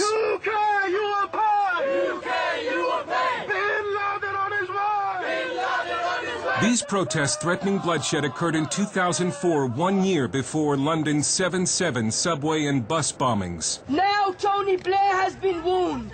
Pull your troops out of Afghanistan. Pull your troops out of Iraq. And if you do not pull your troops out, you will get bloodshed on the streets of London. Polls do suggest the Muslim middle is radicalizing. A recent survey shows that 40% of British Muslims want Islamic Sharia law in the United Kingdom. Sharia imposes punishments like amputations and stonings.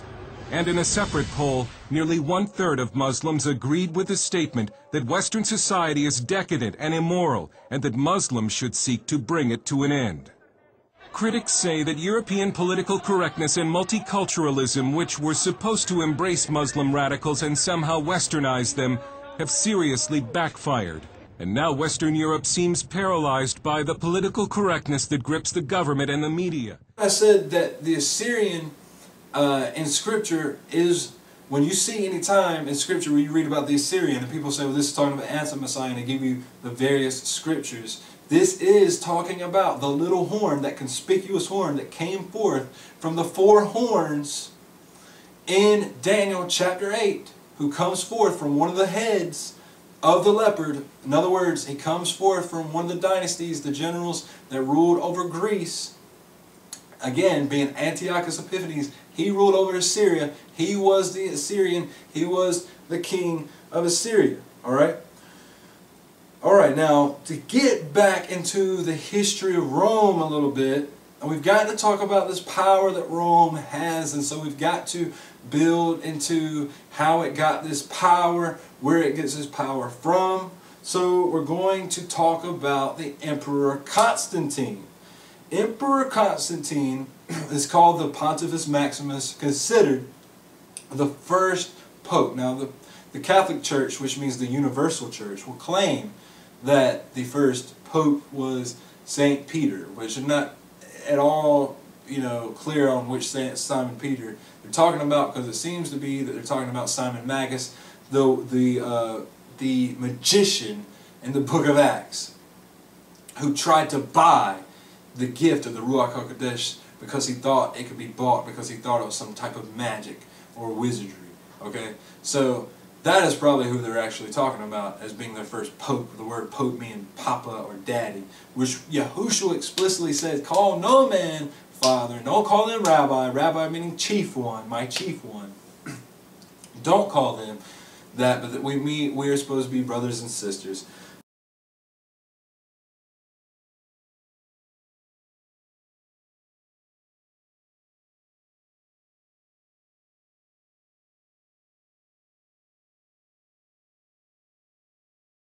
But anyway, Constantine, considered the first pope, he ruled from 306 to 337.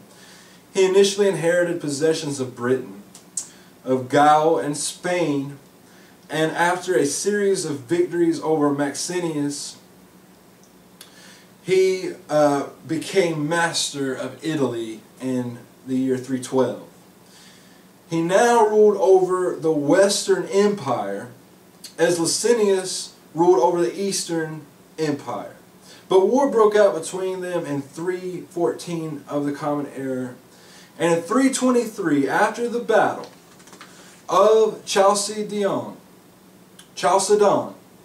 in which Licinius was killed, Constantine became sole ruler of the whole Roman Empire. Now, Constantine had a dilemma, because his empire had many people who had gone after the Mashiach. Now, many of them at this present time, during his time, had already fallen away. There was a great falling away. Scripture says during the time of Paul, who his true name being Shaul, that there was a great falling away even then. Okay? But we knew that there was another falling away that is to come. But we know that there was all this paganism that had already crept into the belief systems of some of the people. But there were people who called on YaHuWaH, professed Yahushua, and kept the Shabbat during this time. Okay, and they were known as the Nazarene or the Nazarenes. Okay, I'm not talking about the Church of the Nazarene. I'm not talking about any crazy cult organization. I'm talking about the true people of the way, who guarded the way. This is the sect that Shaul was a part of, the Nazarene, who walked in the way, according to the book of Acts.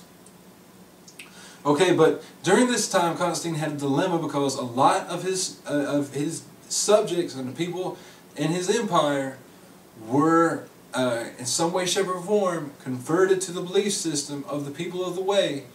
And at this time they were using terms like Christian, and we know that the believers in the way were first called Christians in Antioch, and they were called Christians by Grecian people. The term Christian coming from Christos, which comes from Crete, and Christianus, which also comes from the people of Crete, and all these different things. And it was used frequently for mighty ones and various things, so it wasn't anything special or spectacular.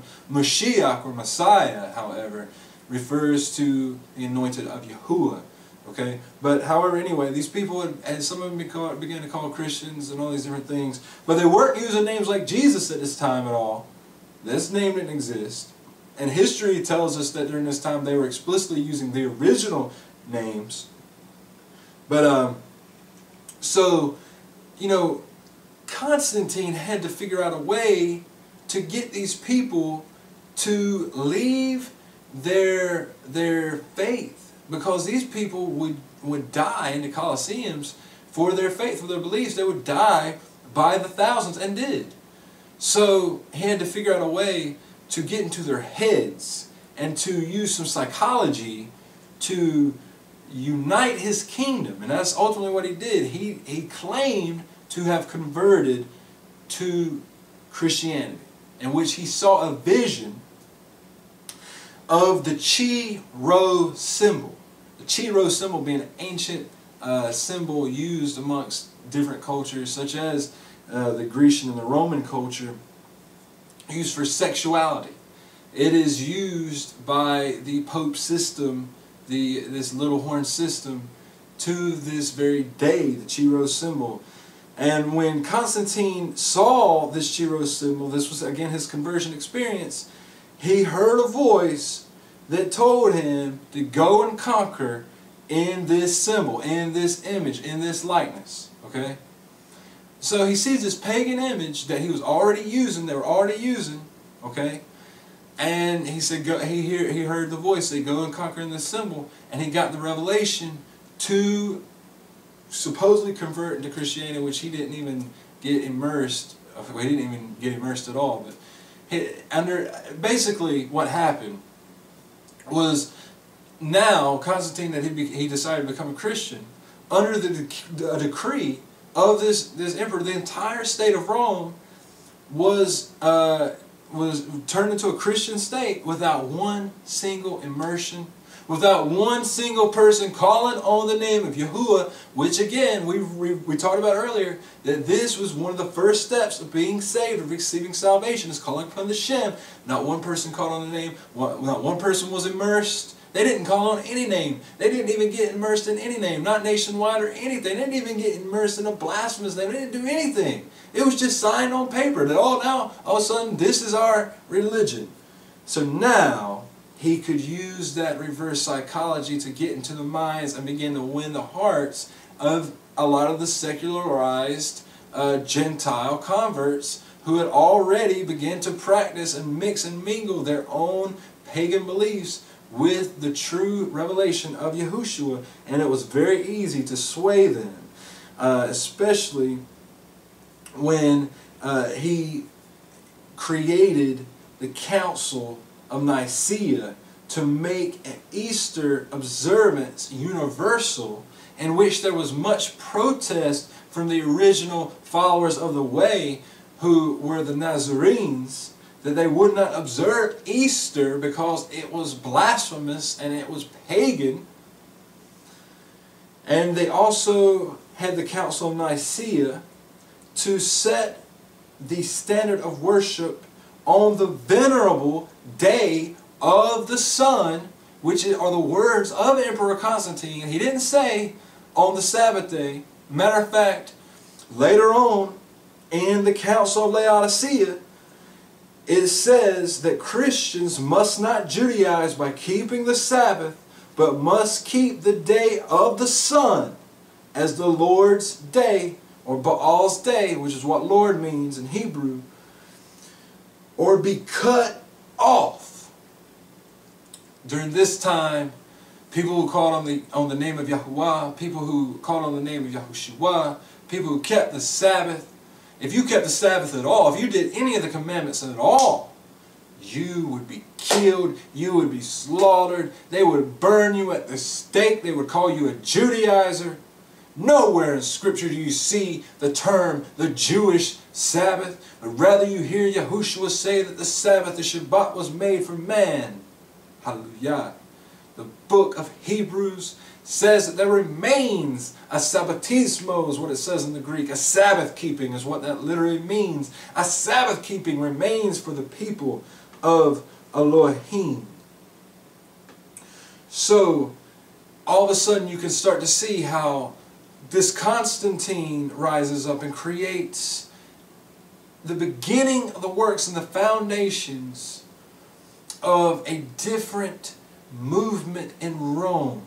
A mixture of Babel, a Migdal of Babel, a stronghold of Babel, of confusion, of mixture, where he's starting to force by the sword, the keeping of the venerable day of the sun, which again, if you do some history, just some digging on this Emperor Constantine, who was the first Pope of the Roman Catholic Church, the Universal Church, you will see that before his supposed conversion experience, where he saw this Chi-Rho sex symbol in the sky and heard from the sun a voice that said, go and conquer, and this pagan symbol, and go kill my people, supposedly, I guess is what we're supposed to believe, that YaHuWaH the Most High, he completely changed everything.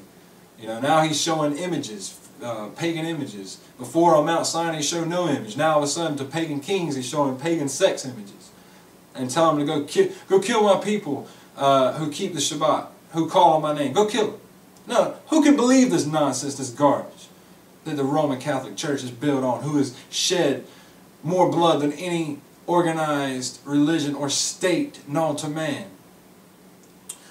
Anyway, so this all took place, but it was in the year 538 that the so-called Pope, the little horn power, that had been created by Constantine in his conversion experience. Again, to emphasize Constantine, when he converted, I mean, some years later, he had his own son and family members and friends killed after his conversion experience. So this tells you what kind of man this man really was. In the History of the Christian Church, Volume 3, it reads, the Roman Church state power became supreme in Christendom in 538 of the Common Era, due to a letter of the Roman Emperor Justinian, known as Justinian's Decree, which set up and acknowledged the Bishop of Rome as the head of all churches. The head of all churches. And it is the head of all of these fake churches. The word church being a Roman Latin word, which means, it comes from Circe, where we get circle, and also the word circus.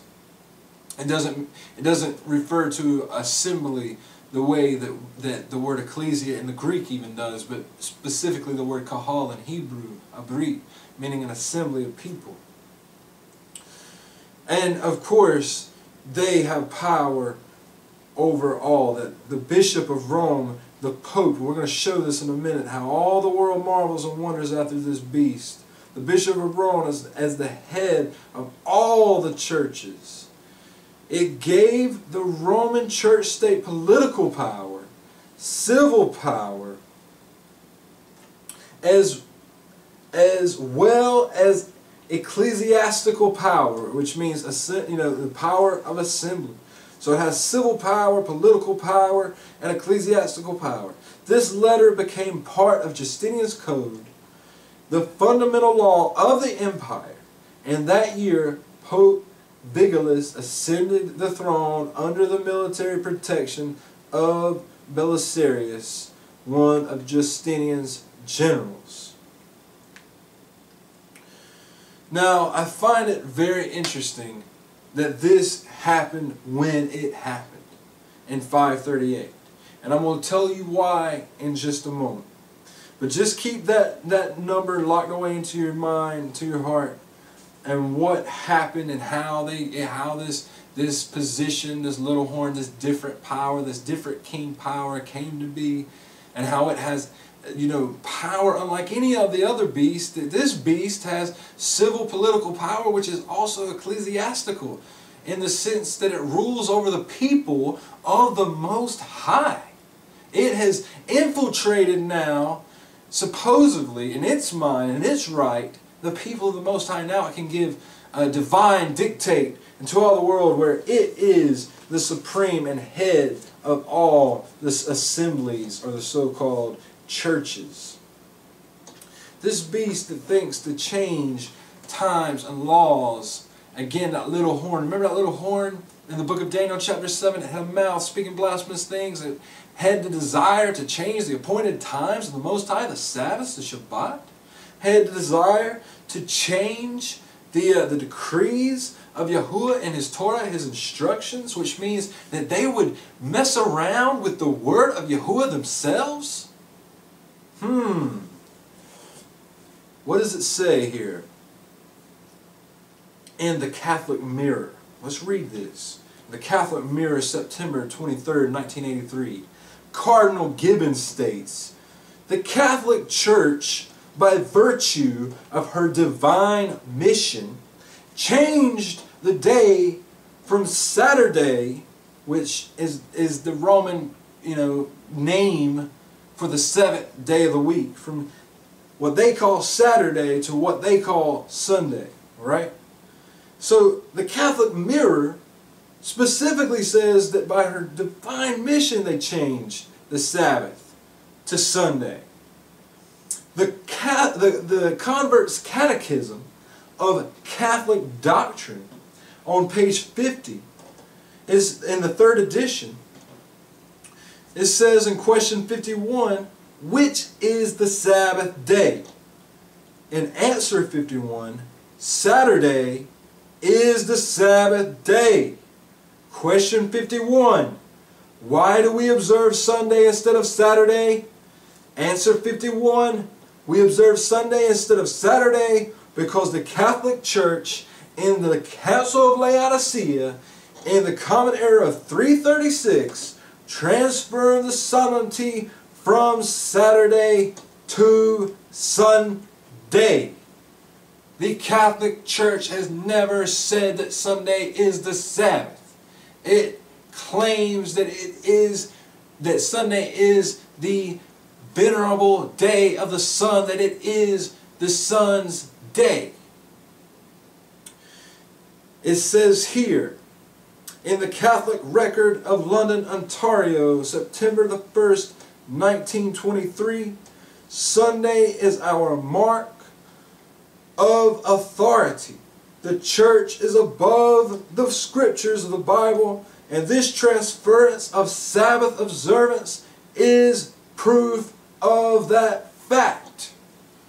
The Catholic Church, again, it boasts that Sunday, the keeping of the venerable day of Mithra, the sun god. Remember the people in the book of Ezekiel, how they had their backs toward the temple and they were worshiping the sun, the women weeping for Tammuz, that image of jealousy, which was the obelisk, which was a pillar for the sun, mighty one. All that sun worship, and now they got you keeping Sunday, they got you keeping Easter because of the Council of Nicaea, and yet when you tell people and you show them in history, they still won't believe you, they still refuse to believe you because they're drunk with the wine of the whoring of the beast and of its system and of the whore that rides the beast. Surely this is the little horn which has thought to change times and seasons. And if you look in an encyclopedia, when you look up the Gregorian calendar, you will see that the Gregorian calendar is the universal calendar that is used today. It is the universal calendar for economy and for business and all these different things. Almost all nations of the world will default to the Gregorian calendar as a universal means. And it tells you that it is a universal accepted civil calendar right inside the encyclopedia.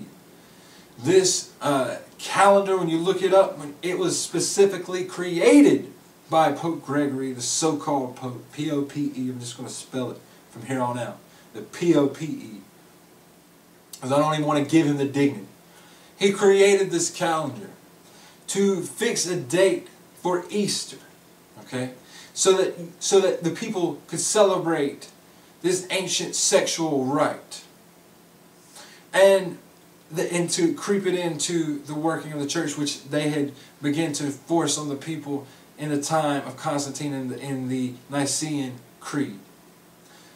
And you look at this calendar, and you know, if you just research calendars in the ancient world, that all calendars were directly related to the religious system of the people.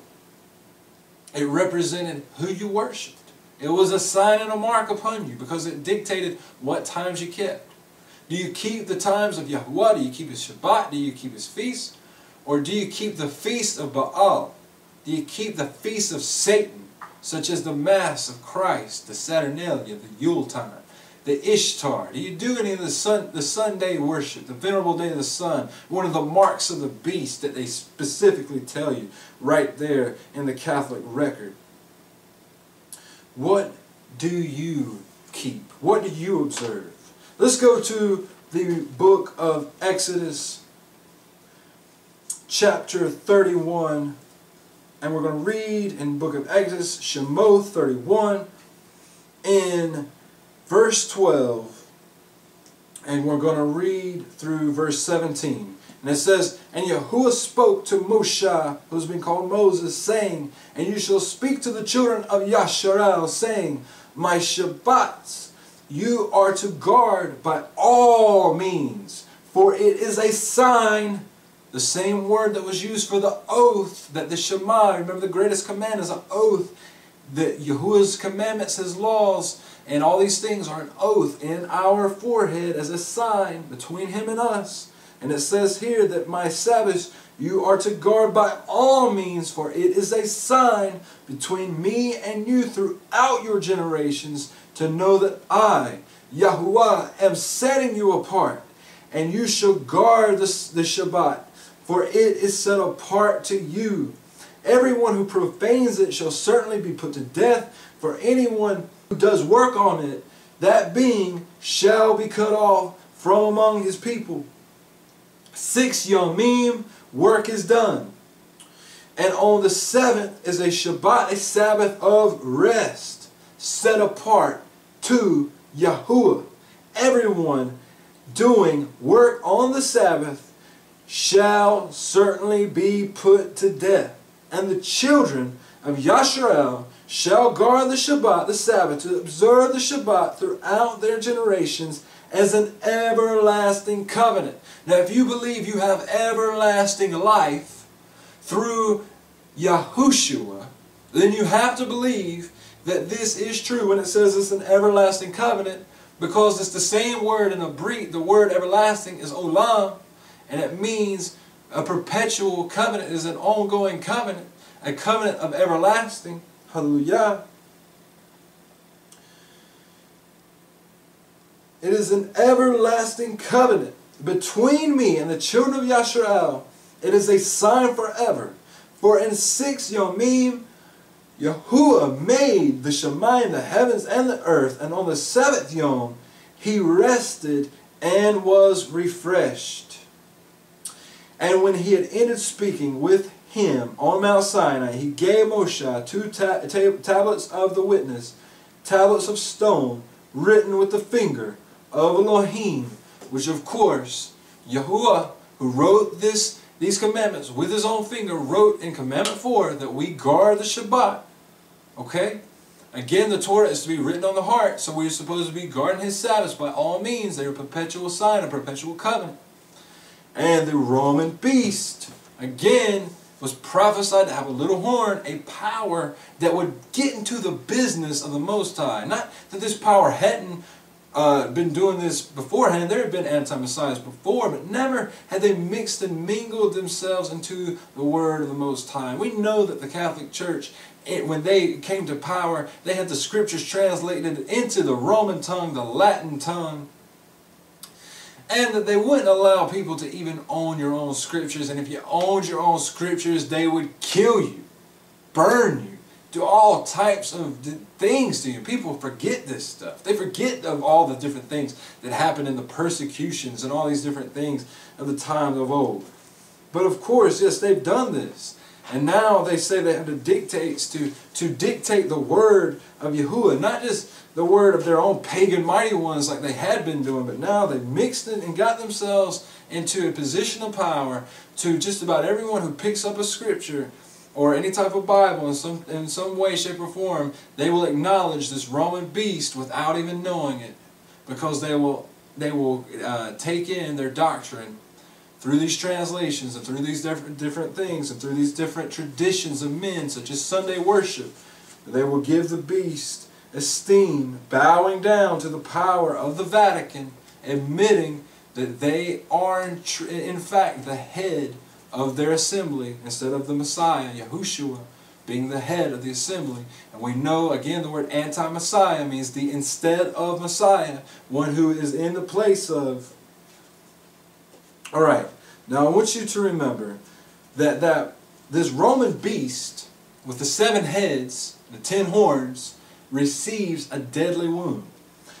Remember I told you to tuck away in your mind the year 538 when the papal government received its own power, becoming political and having civil power and ecclesiastical power.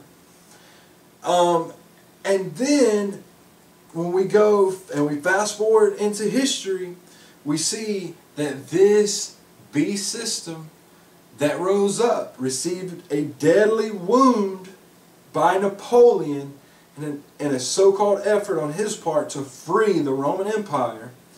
He had the so-called Pope, the POPE, dethroned and its power removed. We can read about this pretty much in detail in Richard Dupa's book, and a brief account of the subversion of the papal government. He writes that in 1798, Pius the Sixth was dethroned on his anniversary in the Sistine Chapel. He also writes that the POPE's insignia, which was the Chi Rho and the phallic keys of Jupiter, was removed everywhere, and that he himself was taken prisoner in a town home called Hell. Okay? This is interesting that he was taken into France by Napoleon, and just like we read in the book of Revelation, chapter 13 earlier, that he who led into captivity was carried into captivity, and he was cut off, and there was no more power left in him for a season. So if you take the year 1798, when this took place, and Napoleon put an end to the head of the Vatican and of their rulership, and took them into captivity, just as the scripture says that he who leaves into captivity must be taken into captivity. This is the patience and endurance of the set apart ones. If you take 1798 and subtract the year 538, which was when the papal government came to power, you are left with exactly 1,260 years. Now this is no coincidence, because again the scripture said that he must reign for time and a half a time, which equates, a time is 1 year, times being 2 years, the dividing of the times being a half a year. The ancient historical year of just about all ancient civilizations was a default 360 days. So 360 days times 3 years, you get 1,080 days total, times, then you have a half a time, or half of a year would be 180 days. If you add that together, you have 1,260 days. Again, that is Daniel chapter 7, verse 25, where it specifically says, "And he shall speak great words against the Most High, and shall wear out the saints of the Most High, and think to change times and laws, and they shall be given into his hand until a time and times, and the dividing of time." And we see that this power that they had, this absolute power, lasted exactly 1,260 years to the day. In Daniel 12, verse 7, it says, "And I heard the man clothed in linen, which was upon the waters of the river, and he held up his right hand and his left hand unto the Shemaim, the heavens, and swear by him that liveth forever, that it may be for a time, times and a half, And when he shall have accomplished to scatter the power of the Kadosh people, the set apart people, of all these things shall be finished. Revelation chapter 11 verse 2 says, But the court which is without the temple leave out, and measure it not, for it is given unto the Gentiles, the Goyim, the nations, and the Kadosh city shall they tread under foot for 42 months, which equals the 1,260 days. Hallelujah. So we know that this is explicitly fulfilled through the Vatican power. And remember that the Vatican power, this head that receives a deadly wound, it must be healed, and it was healed when it was reinstated by Mussolini in 1929. Newspapers in various places around the world claimed that the Vatican's wound was healed. So we see that this little horn power, again, this position, is the so-called papacy. They are the modern emperors of Rome. They hold that power today, the legacy of being a Roman Kaiser, a Roman emperor, a Pontifex Maximus over the people. And they have a great, huge following in Catholicism. Nearly 2 billion people of the world, some way, shape, or form, are connected to the Vatican, in conjunction with all the Protestant denominations of the world, which they claim they are the head of, according to Justinian's decree. Now, if these 10 heads that I proposed in the European Union are not enough to convince you of the power that has taken place, that there are 10 provinces which could sprout forth 10 kings to fulfill this latter time beast, which are the 10 toes of the image which Nebuchadnezzar saw, which startled him because it was destroyed by the Messiah. So in other words, the Messiah comes during this time. If that was not enough, the European Union, who makes up this beast, has now on their website Europa.eu, and you can read various documents where they show maps of the world where the whole world is divided into 10 unions constructed after their likeness, in which other nations unify, give up their sovereign power to become one conglomerate beast. In other words, they are making beasts and nations in their own image. We're going to explain what I'm talking about in just a moment. But just keep all this in mind. That wasn't enough. So we see that there is a plan by the Roman powers that be to indeed trample and subdue every tribe and nation and tongue by dividing them into 10 powers in the latter days, which could also represent the 10 toes again, which it says specifically that it is mixed with iron and partly clay, the clay being that they mixed and mingled themselves with the seed of men. And we see that this beast has the potential to be a globalized seed, and it will be a globalized situation in which all peoples, tribes, and tongues shall participate and be incorporated into the 10 horns, the 10 toes, which sprouts forth from this European beast that desires to make all these beasts in its likeness and after its model. This proposition of dividing the world into 10 regions is not an isolated incident with just the European Union. It has been presented by the United Nations, which again is right over there in Europe, connected directly with the European Union very heavily. But this has also been proposed by the Club of Rome. We know that the European Union, the meeting place of the European Union is the Tower of Babel, the Migdal Babel, the stronghold of mixture and confusion. And right in front of it is a graven image of a woman riding a bull A woman who's riding a beast, symbolic of the whore who rides the beast, the whore of Babylon, mystery Babylon, who rides this scarlet Roman beast. Okay? This is symbolic of this, but this bull that she is riding is Zeus. If you look up information on Europe, you will find that the Europeans got their name and openly admit this today. And that Europa is named after Europa, who was a young woman whom Zeus manifested, their mighty one Zeus manifested as a bull to, in which he seduced her, took her on his back, carried her away, raped her, and later made her the prince the princess of some region over in Greece, and it escapes my mind which one at the moment.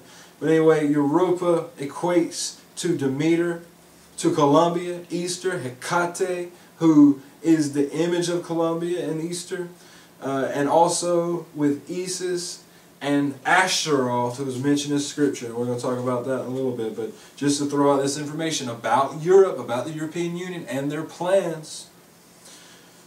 But this was planned for mankind long ago. I mean, long ago. But you can look in the Library of Congress, and there is a map that you see in front of you.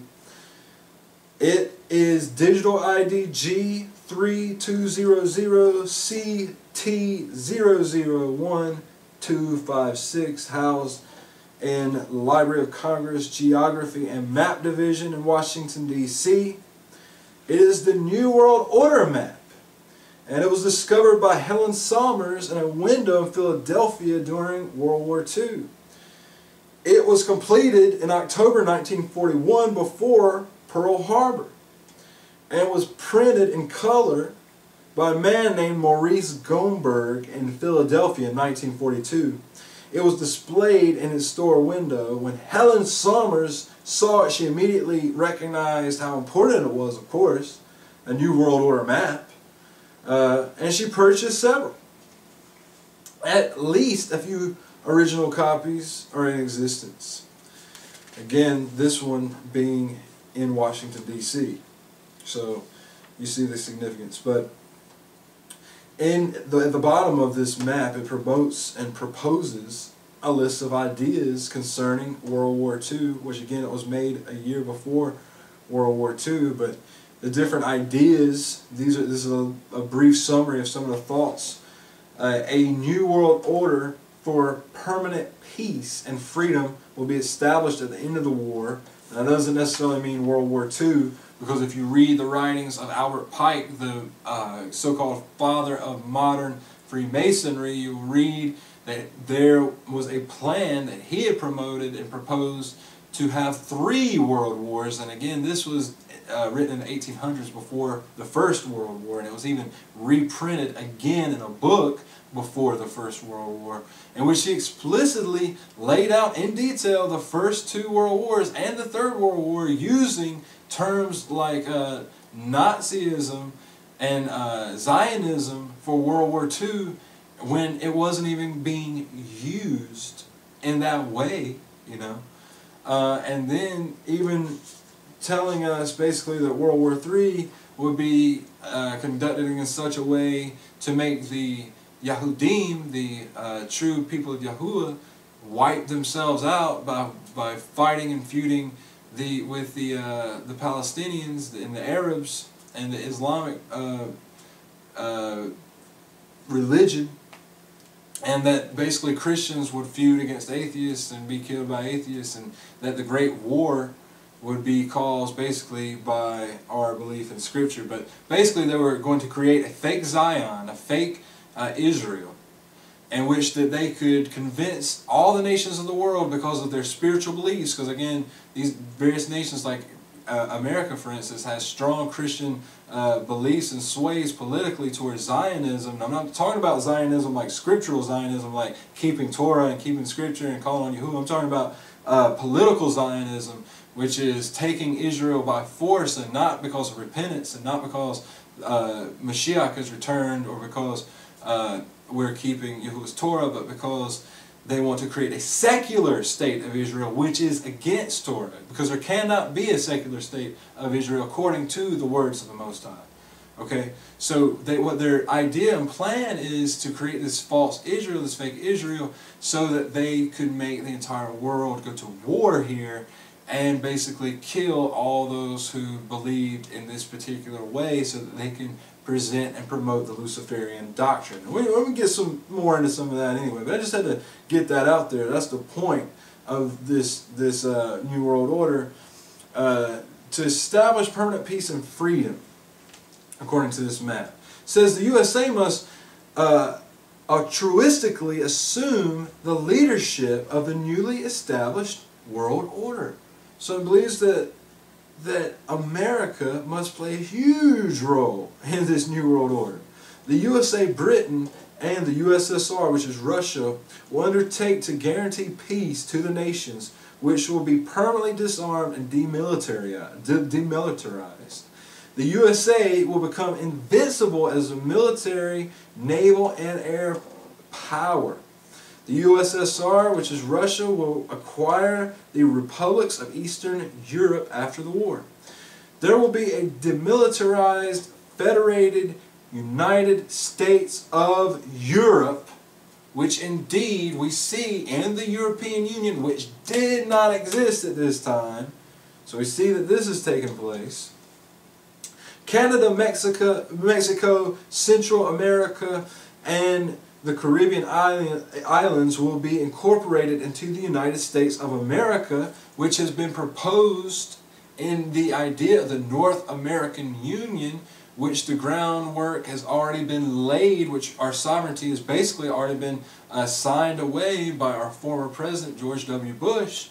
But you see the proposal of the North American Union, which I'm describing here, Canada, Mexico, and Central America, which is we're going to all be a part of here, that this was proposed to combine with the United States even as far back as 1941, but you see it on the European Union map again, and their division of the 10 regions.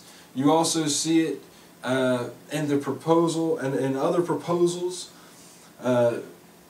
So there's a whole lot of talk about America becoming a union with this in today's world that we live in now. The land of the ancient Hebrews, it says, known as Palestine and Transjordan, will be united as a demilitarized republic, and they said it would be called Hebrew land, which is, it sounds like an amusement park or something, Hebrew land. But this happened in 1948 with the assembling of the modern nation of Israel, which was basically created because of the struggle of the Yahudim that they went through during the Holocaust in Nazi Germany under the rule of Hitler, and which we'll talk a little bit about that in a little bit. But what you need to know about Hitler is Hitler was funded by the Roman Catholic Church. Hitler was funded by some of these people who are in the synagogue of Satan, who claim to be Yehudim, Jews, but are not, such as the Rothschilds and all these different individuals, who today own most of the land of modern Israel, again, because the plan is, according to Albert Pike, and according to these people, to create this land, to fabricate this land over there so that they can basically create World War III, so that they can have the premise to usher in their false Messiah, because they're making a false Armageddon, a false end-time war. So that's the whole point of this idea that these people of the New World Order have, to create Hebrew land or modern Israel, where they fight and divide the land constantly and play around with Yahuwah's covenant land and try to snare and bring on a snare to any of Yahuwah's remaining people who might see this revival of this land and be snared to go there and to fight in this false Armageddon that these international bankers and powers that be have manipulated to take place. It says all natural resources will be nationalized and distributed to all nations. So we're talking about sharing, okay? Talking about United Nations has different groups associated with it, with this idea of sharing, worldwide sharing, global sharing. I know it sounds great, right? It sounds great, but you got to read the blueprints of what they're talking about sharing. We're talking about socialism here. We're talking about enslavement, all these different things, right? It says banking, investments, railroads, and power plants will be nationalized everywhere. So we're talking about international banking. A world common monetary system. A world common monetary system. So one world currency. Alright, we're talking Book of Revelation language. I mean, this whole way through here. New World Order, talking about one world common monetary system. And there's even information in this about population control and the creation of a world court. It's interesting that this proposal of dividing the world into 10 regions was proposed by the Club of Rome. The Club of Rome now, on the 17th of September 1973, published in a report entitled The Regionalized and Adaptive Model of the Global World System, which was authored by Edouard Pastel and Mihailo Mezarevic. And again, remember, when it says that the beast tramples the whole earth, it's not kidding. It's talking about a one world government. It's talking about one world banking. It's talking about all these things proposed on this New World Order map that dates to 1941, housed in Washington, D.C. Alright, now, remember I said we were going to wrap up Revelation 13. We stopped where it said that he who leads into captivity must be carried into captivity, and he who kills with the sword must be killed with the sword. This is the endurance and belief of the set apart ones. And so we left off there, and we're going to pick up in Revelation 13. We're going to pick up in verse 11 now. So we just saw this beast rise up. He saw this beast, this conglomerate beast, this Roman beast that's mixed up with all these different nations, involved with all these different things, that's trying to create this new world order, all these different things. That's the plan, globalization. Babylon is in its heart. That's how it speaks out of its mouth. But then in verse 11 it says, and I saw another beast coming up out of the earth, and he had 2 horns like a lamb, and spoke like a dragon, spoke like the devil, spoke like the devil himself, right? Looks like a lamb. We know that YaHuWaH is the Lamb of Yahuwah that takes away the sins of the whole earth. So we are talking about something that presents itself in the likeness, in the image of YaHuWaH, the people of the way, okay, who claim to be followers of the Messiah, right?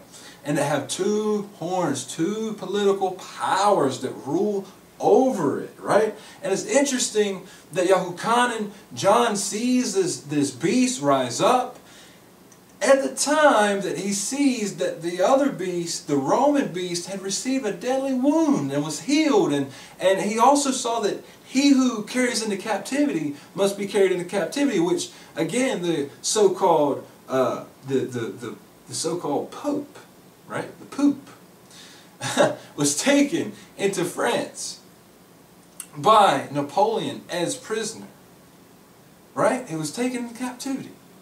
So at this time that he was taken into captivity, which we know was 1798, right? That ended his 1,260-year rule in 1798. Around this time, another beast comes up that looks and acts like it might be a follower of the Messiah. It has 2 ruling powers over it, two rulers. And it speaks like a dragon. It says in verse 12, and it exercises all the authority of the first beast. Now the first beast's authority is its governing system, right? And the governing systems of Rome were ideas such as a republic. That's where we get the idea of what? A senate. That's where we get the ideas of democracy. these are all what? These are Roman authority. These are all Roman ways of rule, ways to rule. All these concepts are Roman. Who rose around the year 1798? Who has two ruling powers over it like this and talks like the dragon? And who is it that has a governing system and authority like unto Rome, with a senate that calls itself a democracy but is really a republic? And it says, and he causes the earth and those who dwell in it to worship the first beast whose deadly wound was healed. So this beast is going to tell us to worship the first beast? It's going to be a prophet for this beast. It's going to have open relations with the Vatican, open relations with Rome, be made in Rome's image and likeness. It comes into being around the year 1798 by interpretation, by fixed interpretation. We have only one nation, people, that fit this description. That is the United States of America, which indeed was a plan and a plot to create a so-called new world from which they would be able to launch a beast that would promote the idea of a new world order from this new world. And who was sent to rule over this new world? Europeans. And they came from the beast. They brought the religion of the beast came with them, and now we see that we also are ruled under a so-called democracy, which is in actuality, when you research it, is more like a republic. And again, we have the authority. We're ruled over by Roman authority, by Roman civil authority. You'll see pantheons in our nation's capital. Our nation's capital is named after a mighty one. It's called the District of Columbia. There is no distinction or difference between church and state. That is an illusion for the Christian mind to think that there is some type of difference between their mighty one and the mighty one and the actual dictates of policy within the government. But our government is openly religious in the ways of following after Satan. It has pantheons erected, false mighty ones everywhere in Washington, D.C. All over the place. You'll see the images of jealousy, the obelisk. You'll see all these various things. You'll even see Baal rising up out of the earth and different things all over the places. It's just amazing, the different things. And then it says that they cause all to worship the first beast whose deadly wound was healed. And we, in this nation, when the so-called Pope came over during the time of George W. Bush's reign in this land, and when he was asked, when you look into this man's eyes, the so-called Pope, Ratzinger, when you look into his eyes, what do you see? And he just says, I see God. You know, the excitement was just palpable. The streets were lined with people that were so thrilled that the Holy Father was here. And it was such a privilege to welcome this good man to the United States. For those of you on the South Lawn ceremony, who saw the South Lawn ceremony live, it was unbelievable. It was just such a special moment. And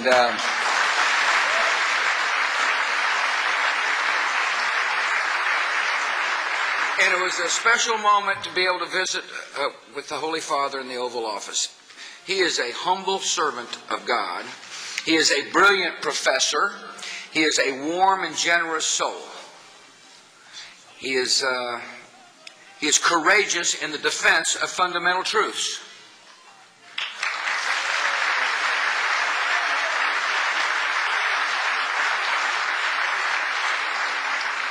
His Holiness believes that freedom is the Almighty's gift to every man, woman, and child on earth. He understands that every person has value.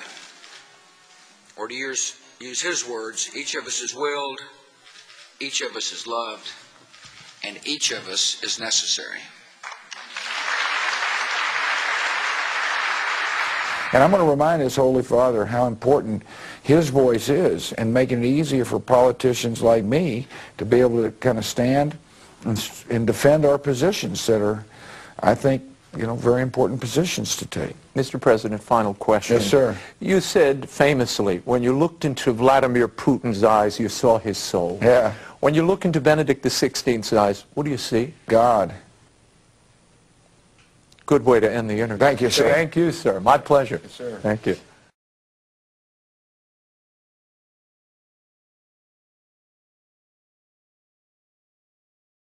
And he told you, that's the man I worship. That's him. That's the beast. That's the one I bow down to. That's the one I kiss his hand. Again, that's what the word worship means. And all the American presidents, they bow to this man. They kiss his hand. They call him Holy Father. There is only one Kodesh, or set apart Abba, or what is called Father. That is YaHuWaH. This person has obtained a blasphemous name that blasphemes and lies. This is not a Protestant nation. When you look at the White House is a replica of the house over in Vatican Square. And you see the obelisk, the George Washington Monument. You look over in St. Peter's Square in the Vatican, and there you have your phallic symbol. There you have your Egyptian symbol of Ra, and even over there on that steeple, that obelisk over in there, that little horn of Rome that stands in the midst of St. Peter's Square. And you look on its sides, you'll see graven images of Ra, their mighty one, and on top they got the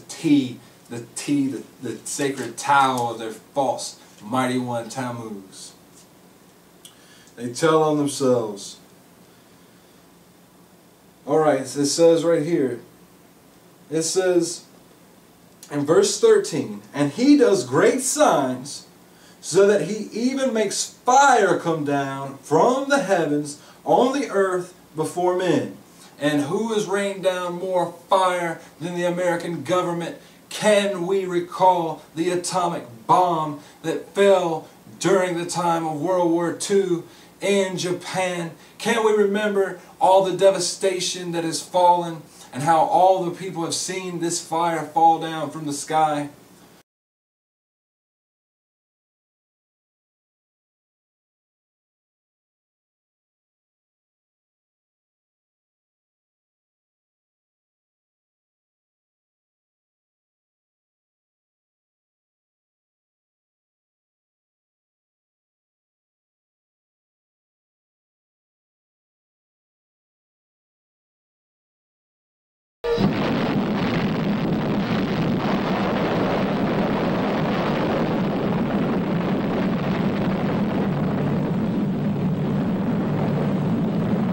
Now, a lot of people say that this beast here, now we know that beasts are nations. A lot of people say that this is a false prophet, and that the first beast is the anti-Messiah, and that this represents two people and not two nations or powers, like I'm telling you now, that it represents two powers. And maybe perhaps it can be interpreted in the way that they're interpreting it, and that when the beast receives a deadly wound, that this false Messiah, this false mighty one that's going to come and set himself up and say that he is the mighty one, all these different things, the man of perdition, the man of lawlessness, that he is going to suffer some type of head wound, and he's going to literally die and resurrect. And he might fulfill some type of crazy lying sign or wonder, just like 2 Thessalonians said that we read earlier. However, these scriptures are not talking about people like on an individual basis. They're talking about beasts. So when people get down to this one that looks like a lamb and speaks like a dragon, they say, well, this is the false prophet, and he makes fire fall down from the sky, just like the prophet Eliyahu, who they call Elijah, made fire fall down from the sky, which we're going to read about a little later. But so they see this, and they see, all these things, so they say that this is actually, and yes, there might be a false prophet who arises, who does this very thing and makes a false fire fall down from the sky just so that he can claim to be, the Lord, the Baal. And Baal didn't rain down any fire during the time of YaHuWaH, but Baal might rain down some kind of crazy fire from some, whatever in the sky in these latter days to deceive men. But really what it's talking about a nation that makes fire fall down from the sky, literally now. I know that, this is as literal as it can get. And it says, and he leads astray those dwelling on the earth because of those signs which he was given to do before the beast, saying to those dwelling on the earth to make an image to the beast, pay close attention, who was wounded by the sword, yet lived. And there was given to him to give spirit, or YaHuWaH, to the image of the beast, and the image of the beast should both speak and cause to be killed as many as would not worship the image of the beast. And he causes all, both small and great, and rich and poor, and free and slave, to be given a mark upon their right hand or upon their foreheads, and that no one should be able to buy or sell except he that has the mark of, or the name of the beast, or the number of his name. Here is the wisdom. He who has understanding, let him calculate the number of the beast, for it is the number of a man, and his number is 666. And we're going to get into the 666, and we're going to get into the mark of the beast. We're getting into all these things in just a moment, but I have to point out that this beast that I have said is the United States of America, which rose in 1776, and the papal government received its deadly wound in 1798.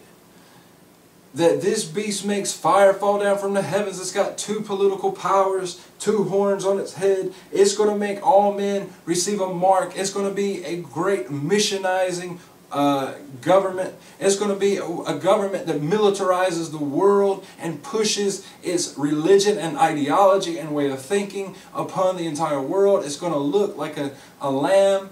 They send out these Christian missionaries and all these things. It looks like a lamb. But these people speak like a dragon. They bring blasphemous names, false revelations, and lawlessness, and all these various things. And they make these people worship after the papal government. But notice what it says here. That this nation, America, this nation that looks like a lamb, that speaks like a dragon, that it creates an image unto the first beast. And again, even if you don't believe what I'm saying, that this nation is America, you have the other nations. I explicitly showed and explained in great detail how we know how that nation, the first nation, is the revival of the Roman Empire. So we know that for a fact. So what does it mean if a nation, such as America, or any nation that looks like a lamb and speaks like a dragon, how does it make an image unto a beast, unto a nation? Well, if you look at this nation, the nation has 7 heads. It's got many heads, right? It's got 10 horns. It now has proposed to create a new world order in which it will encompass the whole world, and then it will be the whole world will be made into its likeness. So how would a nation create an image to make this happen?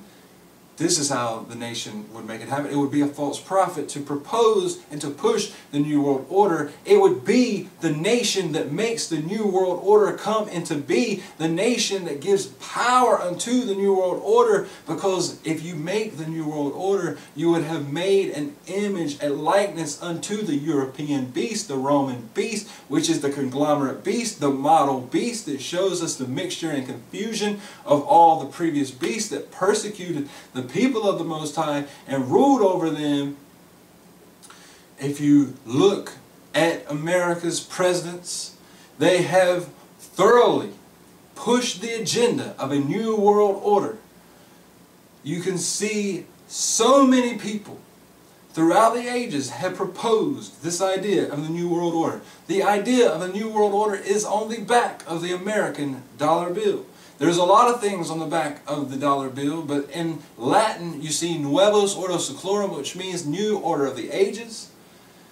And you see it around the all-seeing eye of Horus, which is Satan. We're going to talk about all these things a little further, but it's basically creating an image unto the beast, and at the bottom of the pyramid you see the year 1776 in Roman numerals.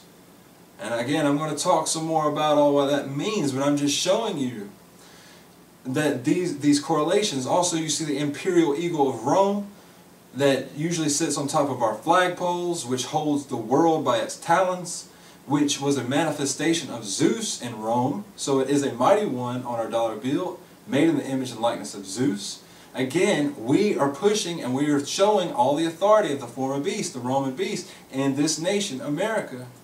And they are pushing this global agenda. Globalization can be read about in the magazines, the newspapers, the headlines, and all the news media is talking about globalization, especially here in America. Our presidents continuously preach the sermon of the New World Order.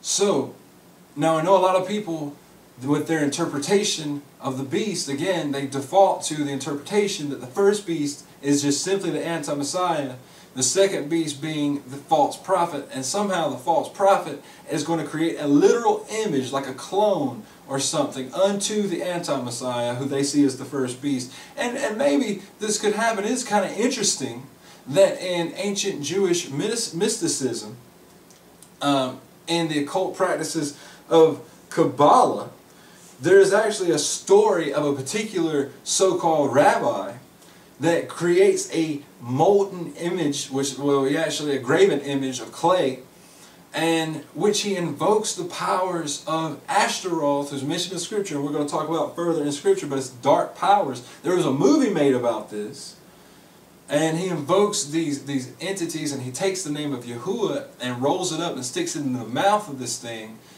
But this thing has a hexagram put on it and all these various symbols, in which the spirit of Ashtaroth comes into this thing. This dark devil spirit of Ashtaroth comes into this thing, and so supposedly this golem, this graven image, saves the people of Israel during the Middle Ages and is a Messiah type figure.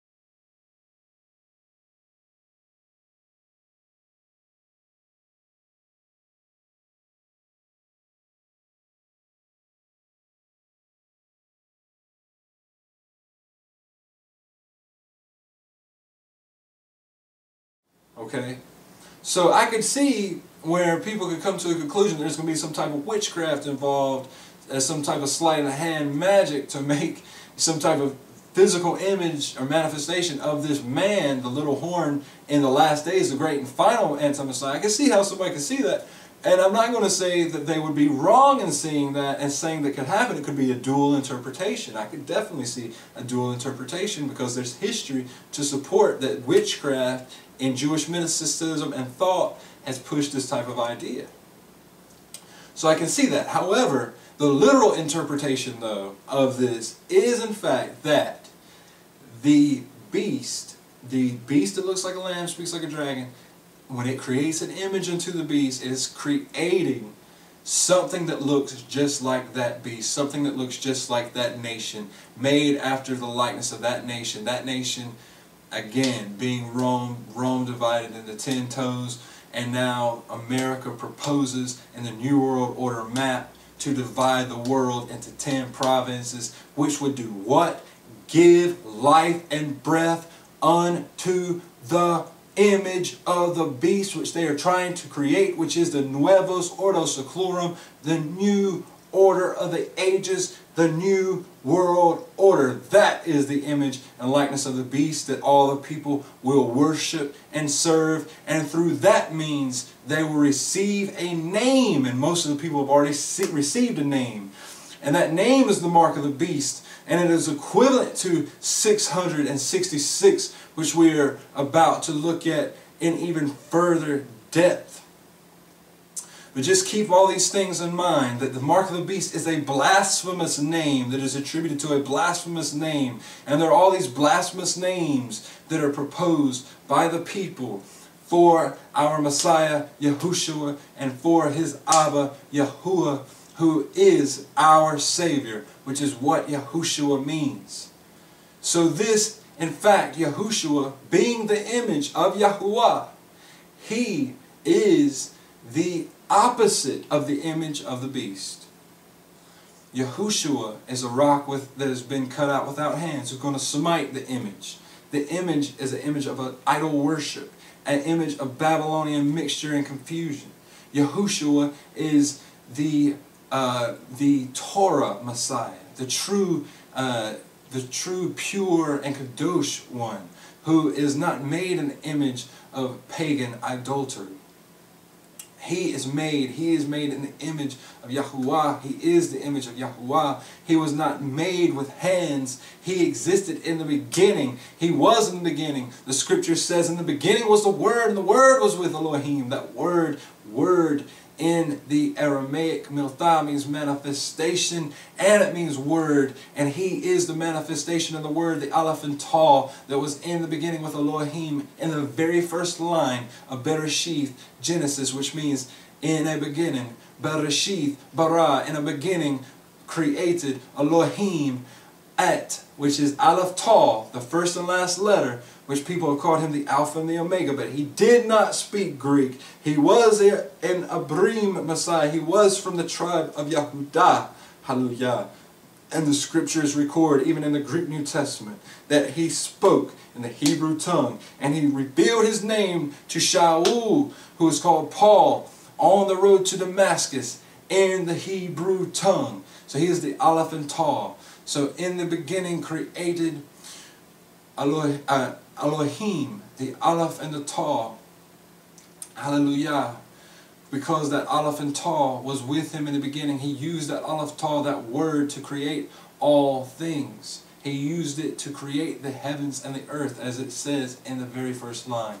Hallelujah.